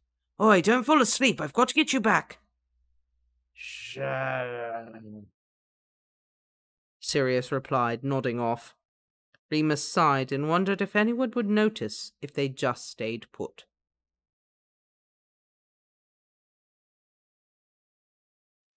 Saturday, 26th of April, 1975. "Remus Lupin, put that book down at once!" Madame Pomfrey's shrill, tired voice echoed across the infirmary floor. Remus dropped the heavy textbook, looking up, startled. "Can you see through the screen?" he called back. He thought he was practically alone. "No," she replied. "I just know you too well." She appeared, stepping around the pale green hospital screens. It was lighter beyond them. Pomfrey had cast a spell which created a capsule of darkness round Remus's bed, so that he could get some sleep, she said. She snatched up the book, giving him a stern look. "I'd hoped you'd be resting your eyes, not straining them." "I can see in the dark," he shrugged. It was true. No matter how much punishment his body took, his eyes remained perfect. Better than perfect, even. "No excuse," Madame Pomfrey tutted. "As you're up, I suppose you're ready for visitors?" "Yeah, of course." He sat up, eagerly, straightening his nightshirt. "Come on, then," she called to James, Sirius, and Peter, who appeared single file from behind the screen. "Not too much noise, and no books." "Why can't you have books?" James asked, leaning over the end of the bed frame. "Because it's Moony," Sirius said, flinging himself bodily across the small single bed right over Remus's legs. "He doesn't understand moderation." "I just want to revise," Remus sighed, rubbing the back of his head. "I mean, I'm at school. It's what I'm supposed to do." He accepted a chocolate frog from Peter, who was handing them out. "You don't want to burn out, though," Sirius said, his own mouth full of chocolate. "You're miles ahead of the rest of the class, and exams aren't for ages." "They're 2 weeks away," James said, nibbling at his own piece of chocolate surprisingly daintily. "You could do with being a bit better prepared, Black." "Oh, I am sorry." Sirius rolled his blue eyes dramatically, rolling onto his back. Remus winced. "I forgot you joined the SWAT club, too." "One afternoon in the library does not make me a SWAT." James frowned, clearly offended. "Don't listen to him, James," Remus grinned. "I'm proud of you. Thanks for the frogs, Pete." "Oh, they're not from me," Peter said, settling into the armchair beside the bed. "Desi says she hopes you get well soon." Remus, Peter, and James all turned their heads at once. "Desi?" Sirius said, sitting up. "You mean Desdemona?" Yeah? Peter stopped chomping chocolate and started looking nervous. She asked me why I couldn't see her today, so I told her I was seeing Moony. What? He looked from James to Sirius. I didn't say anything about why he was sick. I just said, "You idiot!" Sirius jumped down from the bed. "Sirius!" Remus hissed. If they were too loud, Madame Pomfrey would chase them out. "It's fine, really." "It's not fine," Sirius seethed. He was standing over Peter now. "You can't go telling everyone Remus is in the hospital wing. Not everyone is as slow on the uptake as you. Doesn't the word secret mean anything to you?" "You know it does," Peter said, jutting out his chin, his lower lip trembling. "He kept all sorts of." He glanced furtively at Remus, then changed tact. "Anyway, Desi's not everyone. She's my girlfriend." "So what?" Sirius raged. "You're going to tell every tart that lets you stick your slimy tongue down her throat?" Peter's eyes filled with furious tears. He sniffed hard and rubbed his nose, standing up. "Just because I've got a girlfriend? Just because some of us actually like spending time with girls?" Sirius's face seemed to transform into a new, terrible kind of rage that Remus had never seen before. His heart was pounding a mile a minute. Remus could hear it clear as a bell. "What are you trying to say, Pettigrew?"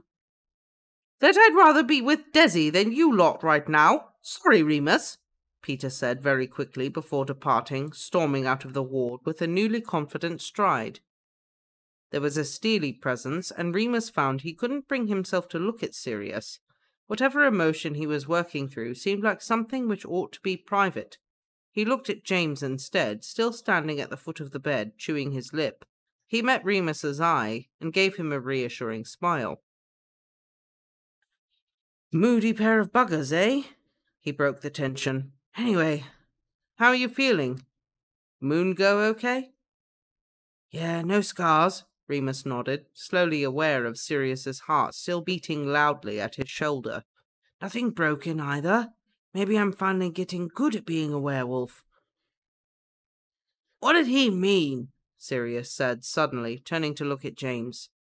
"I don't know, mate," Potter shrugged. "Don't listen to him. He gave as good as he got. You're just miffed because he finally stuck up for himself." "He meant something," Sirius muttered. "How's Quidditch going?" Remus asked quickly. "Ready for the final?"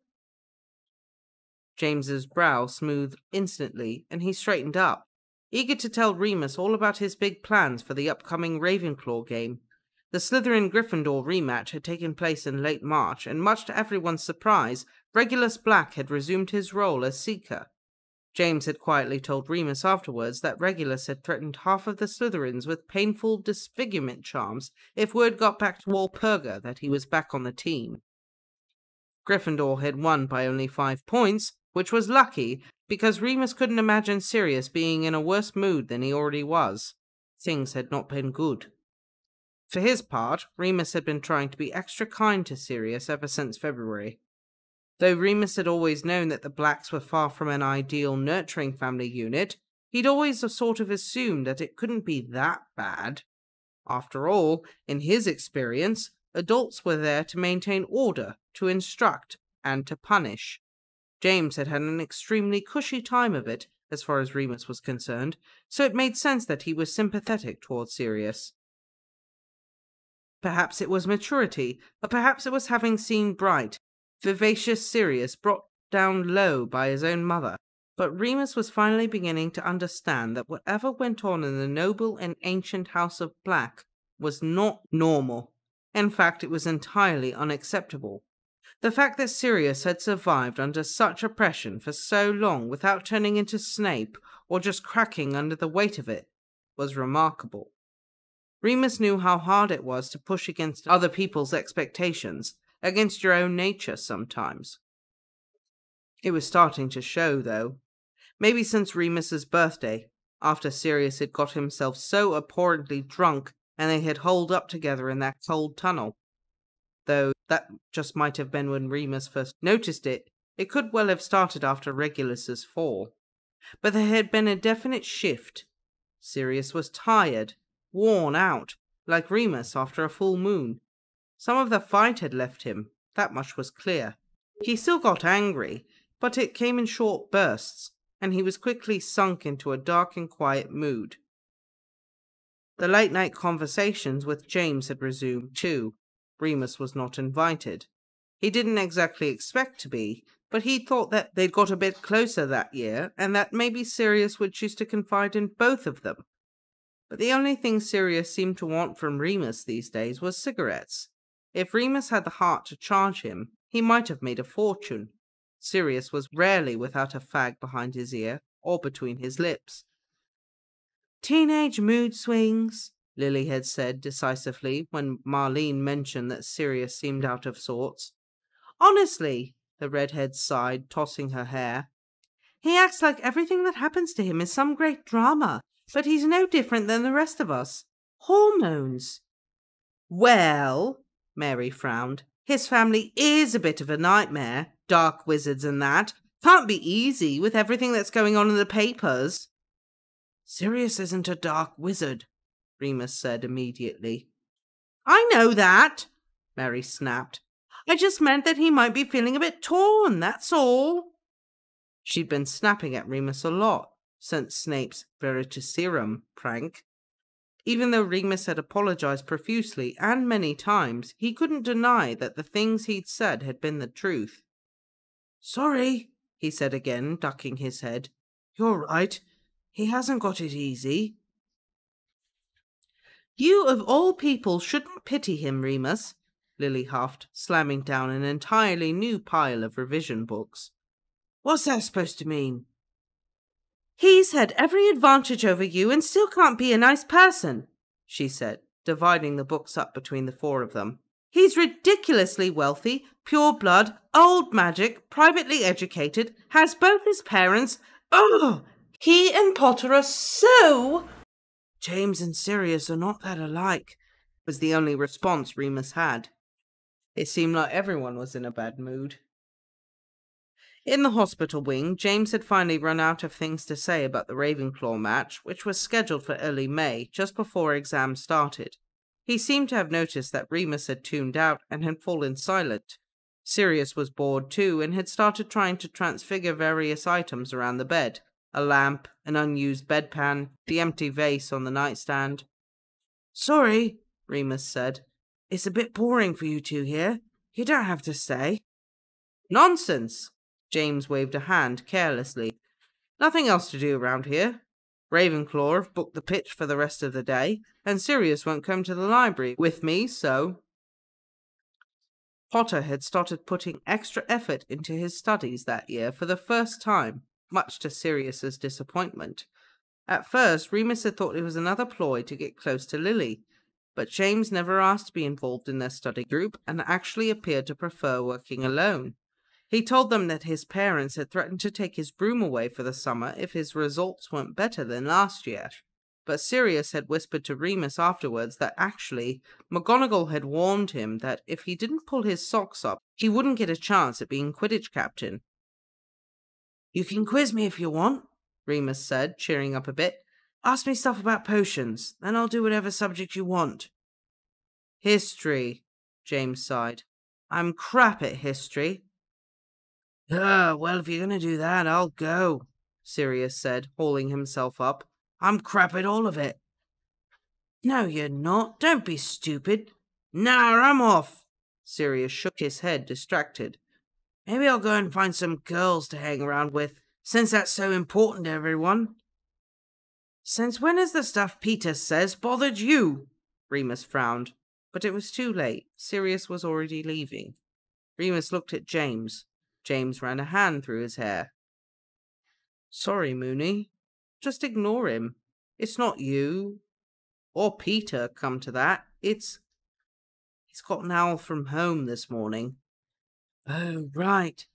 Remus looked down. He should have realized. "Yeah. They've told him he's got to go home for the whole summer this year. Learn his family duty once and for all, or some rubbish. He says he's going to be really bored, but I don't know. I think he's scared, to be honest." Everyone says they're in pretty deep with you-know-who. He'll be okay, though, won't he? Remus fiddled with the corner of his bedsheet anxiously. He can't force him to marry anyone again, and he's not of age yet, so he can't join up or whatever. James shrugged. He looked very tired, too. I don't know, mate, he said softly. I don't know what they want. Anyway, I'm not going anywhere. Let's start with potions, shall we? Chapter 70, 4th Year, Partings. Thursday, 29th of May, 1975. The exam period seemed to fly by that year. Remus really felt as though he'd gotten to the swing of things for the first time, and though he didn't like to rest on his laurels, was relatively certain he'd achieved decent marks all round. Even potions had been less stressful than usual, thanks to Lily's careful guidance and patient coaching throughout the year. In fact, by the 3rd week of May, Remus found himself at something of a loose end. He'd completed all of his tests. None of his friends had. Between Muggle studies and divination, the Marauders and the girls were still cloistered away studying in their exam hall. But he was far from lonely. Remus spent his free time taking leisurely walks in the grounds, reading whatever and whenever he liked, and putting the finishing touches to his greatest accomplishment, the Marauders map. It had been almost 4 years in the making, but Remus's original rudimentary map of Hogwarts had expanded and developed until it presented a comprehensive view of the entire castle, secret entrances, tunnels, and hidden chambers included. With the Marauders' help, it now moved and shifted in time with the rhythm of the building itself, located and identified every being present in the castle, and it worked beautifully. Remus had never been more proud of anything in his life. Indeed, he'd never created anything worth being proud of.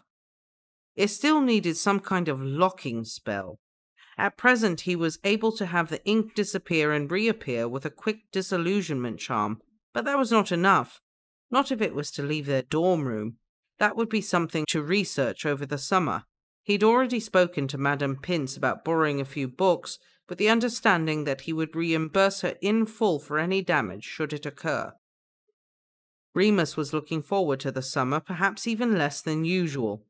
Now that he was fully aware of the political climate in the wizarding world, he found the thought of stepping outside of it for 2 months very disconcerting. Who knew what would happen in the meantime? Say nothing of the danger his friends might find themselves in. For the first summer since 1972, the Marauders would be completely separated. Sirius had been forbidden from seeing the Potters. Remus would be at St. Edmund's as usual for his own safety, and the Pettigrews were going to America to visit Philomena. Peter suspected to try and bring her home. Sirius's situation was the most concerning. James had tried everything, even writing to Dumbledore, but no one was willing or able to override the Black family's wishes. Even Sirius had resigned himself to that fate. "I'll have Reg," he sighed heavily. "Maybe if he's not surrounded by Slytherins all the time, he'll listen to a bit of reason. He's old enough now." Remus had promised to write every day if Sirius wanted him to. Even Mary had offered to try and visit, as she lived in London too. Of course, she was Muggle-born, and it was entirely out of the question. James actually had an escape plan ready to enact the moment Sirius gave the word. It involved a complex chain of communication, his broom, and breaking at least 10 wizarding laws, but they were all ready to do it. Even Peter, who'd forgiven Sirius's outburst in April and had been forgiven in turn. Remus had thought about how to spend his own summer, and had already decided he would not be repeating the events of the last year. Not that he would turn down the chance to earn a bit of cash if it came his way. His plans to hunt down Greyback had not altered, and would still need financing. But he also needed to stay focused. Staying out all night drinking and fighting was not productive, nor did it solve any of his problems. He also knew that he needed to keep a low profile for as long as possible, and getting himself arrested for petty crime was not a clever move. Having spent a fair bit of time indoors lately completing the map, and the weather being neither too hot nor too cold for May, Remus decided to venture out onto the grounds to read. He'd finally read all the Muggle books Sirius had brought with him to Hogwarts in their first year, and was now borrowing from Lily. She was a big Jane Austen fan, which was a shame, as Remus wasn't, but he was making do with Emma all the same. He sat under the dappled shade of a big beech tree by the lake, with his back to the Whomping Willow. As he'd feared, Remus soon grew bored of Miss Woodhouse's dreadful prattling. It turned out the stupid book was all about matchmaking, and he'd had plenty of that all year, thank you very much. He put the book down and leaned against the trunk, looking up at the brilliant green leaves, his eyelids slowly sighing shut. He had a very strange dream, though Remus would think to himself much later, all dreams are pretty odd, weren't they? He couldn't remember exactly what was going on in the dream, or where he was, or who was with him, but there was perhaps another person, another body at least, very close to his own. It was an intensely physical sensation, similar to his memories of being the wolf, but undoubtedly more pleasant. The way this other body fitted against his was deeply soothing, warm and satisfying, in a way he'd never felt before. Remus wasn't sure how long he slept for, but when he awoke there was chatter all around him. One of the exams had obviously finished, and students were pouring out onto the grounds, exulting in their hard-won freedom. Remus blinked against the bright summer sunlight and straightened up, a bit embarrassed to have dozed off, not to mention the physical reaction the weird dream had prompted. He quickly rearranged his robes, looking about to check no one had noticed. His back was stiff and sore now, from leaning against the trunk. His mouth was dry and his left foot had gone numb. He stretched and shook it out, wincing as pins and needles shot up his leg. "Watcher, Remus!" A gruff, Liverpudlian accent came from behind him. "No sleeping, were you?" "No," he said at once as Ferox came into view. Remus grabbed up Emma and tried to pretend he'd only put it down for a moment. Ferox smiled at him knowingly, but didn't make fun. He set down a heavy bucket of something slimy which smelled foul. "Came to say goodbye to the squid," he nodded at the lake, which was still as a mill pond. "Are you going away for the summer, Professor?" Remus asked, mildly interested as he rubbed his leg to get the blood flowing again. Ferox nodded, squinting out at the lake. "The summer, and maybe longer. Afraid I won't see you in September." "What?" Remus blinked, startled. "But who'll teach us care of magical creatures?" "Professor Kettleburn will be back. I was only ever filling in for him." "Oh." Remus had sort of known all along, but it still came as a shock. He felt horribly sad. He'd never had to say goodbye to anyone he'd missed before. He'd a strong urge to tell Ferox this, to tell him how much he wished he could stay. But the words wouldn't come. "'S a pity," was all he could mutter. He stood up shakily, legs still sore. Ferox dipped a hand into the bucket of slimy, silvery things and withdrew something long and wriggly. He flung it into the lake, and 2 tentacles broke the water's surface to catch it. Ferox smiled. "I won't lie. I'll miss this place," he said, reaching in for another one. Squelch. He glanced at Remus. "And me best class, of course." It's my favourite subject," Remus said, all in a hot rush. "I should think so," Ferox grinned, throwing another slithery thing. Splash. "I'm not supposed to tell you your results until August, but I'm bloody proud of your Lupin. Top marks in this year. Better than plenty of my old WL students." "You're a good teacher," Remus said sadly. "So's Kettleburn," Ferox reassured him, still feeding the squid. Squelch. Splash. "Where are you going? Back to the Ministry?" "Ah, no." Ferox's expression changed. He didn't frown exactly, but his features darkened. The smile faded. "I've some business for Dumbledore. Not sure the Ministry would... Anyway, it's not for you to worry about." He shook his head, then smiled again, looking down at Remus. "I'll be abroad for a while." Squelch. Splash. Remus wondered if he would ever see Professor Ferox again. He still wasn't quite sure how big the wizarding community really was, but he didn't think it could be very large, not if there was only one school in Britain. Would it be okay to write to Farrox? Or was that inappropriate? He wouldn't write to someone like McGonagall, for example, or Professor Slughorn.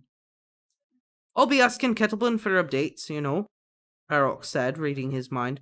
So don't think you can start slacking.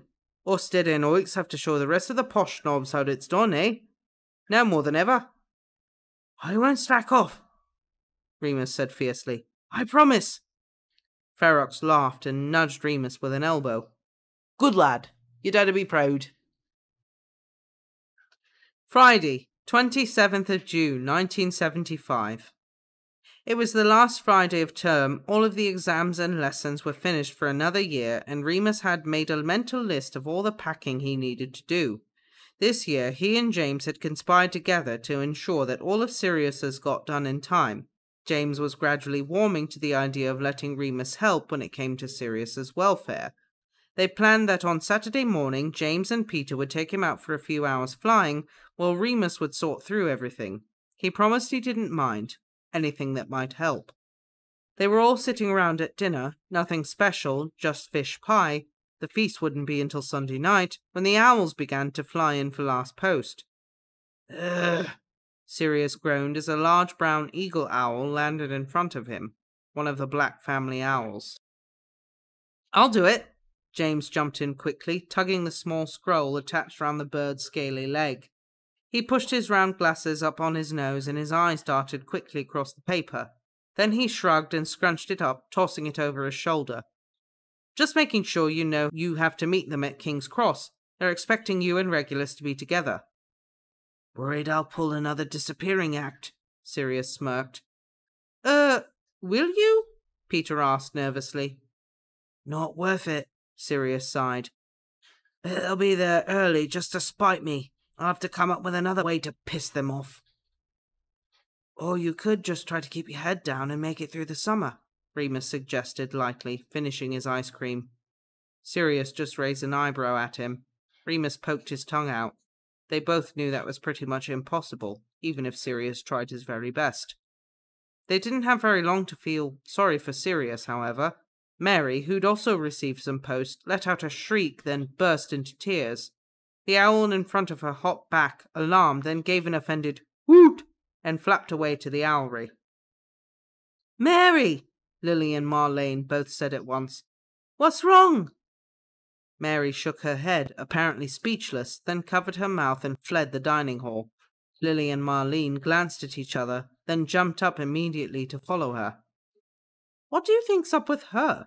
Peter asked. Remus shrugged. Girl stuff. They didn't find out until later that evening. Mary was not in the common room, but Lily came down looking for a stray cardigan she'd left somewhere. Darren dumped her, she said gravely to Remus. She's a complete wreck, poor thing. Right before the holidays, Remus said, shocked. Bit harsh. Yeah, Lily replied sadly. Said he couldn't be bothered waiting around for her while she's at school all year. Wants a girlfriend closer to home. I think she's well shot of him. He sounds horrible. Bet Marlene's happy, though, Remus grinned. Won't have to hear about it any more. Don't bet on it. Lily's face was grimmed. She hasn't shut up about how much she loved him yet. Poor thing. Remus dug around in his pocket and withdrew his last sugar quill. Give her this. Tell her I hope she feels better, eh? Ah, you're sweet, Remus. Lily kissed him on the cheek, then headed upstairs again. She wasn't that upset when she broke up with me, Sirius muttered indignantly, moving a chess piece. Well, Remus shrugged, setting back down to the game. She dumped you, didn't she? I expected Stimfrit when you're the one getting dumped. I wasn't that upset. I didn't think you and Mary were that serious. James yawned, playing Exploding Snap on the rug with Peter. You were only 13. 14, Sirius corrected. But I take your point. Didn't really give it a fair go, did we? You weren't very mature about it, Peter murmured, thumbing through his cards. Well, no one ever caught us snogging in broom cupboards, you're right, Sirius snapped. Jealousy doesn't suit you, Black, Peter replied dryly. Oi, you all promised me the snogging thing was over, Remus said pointedly, giving them all a dark look. Don't knock it till you've tried it, Moony, Peter grinned.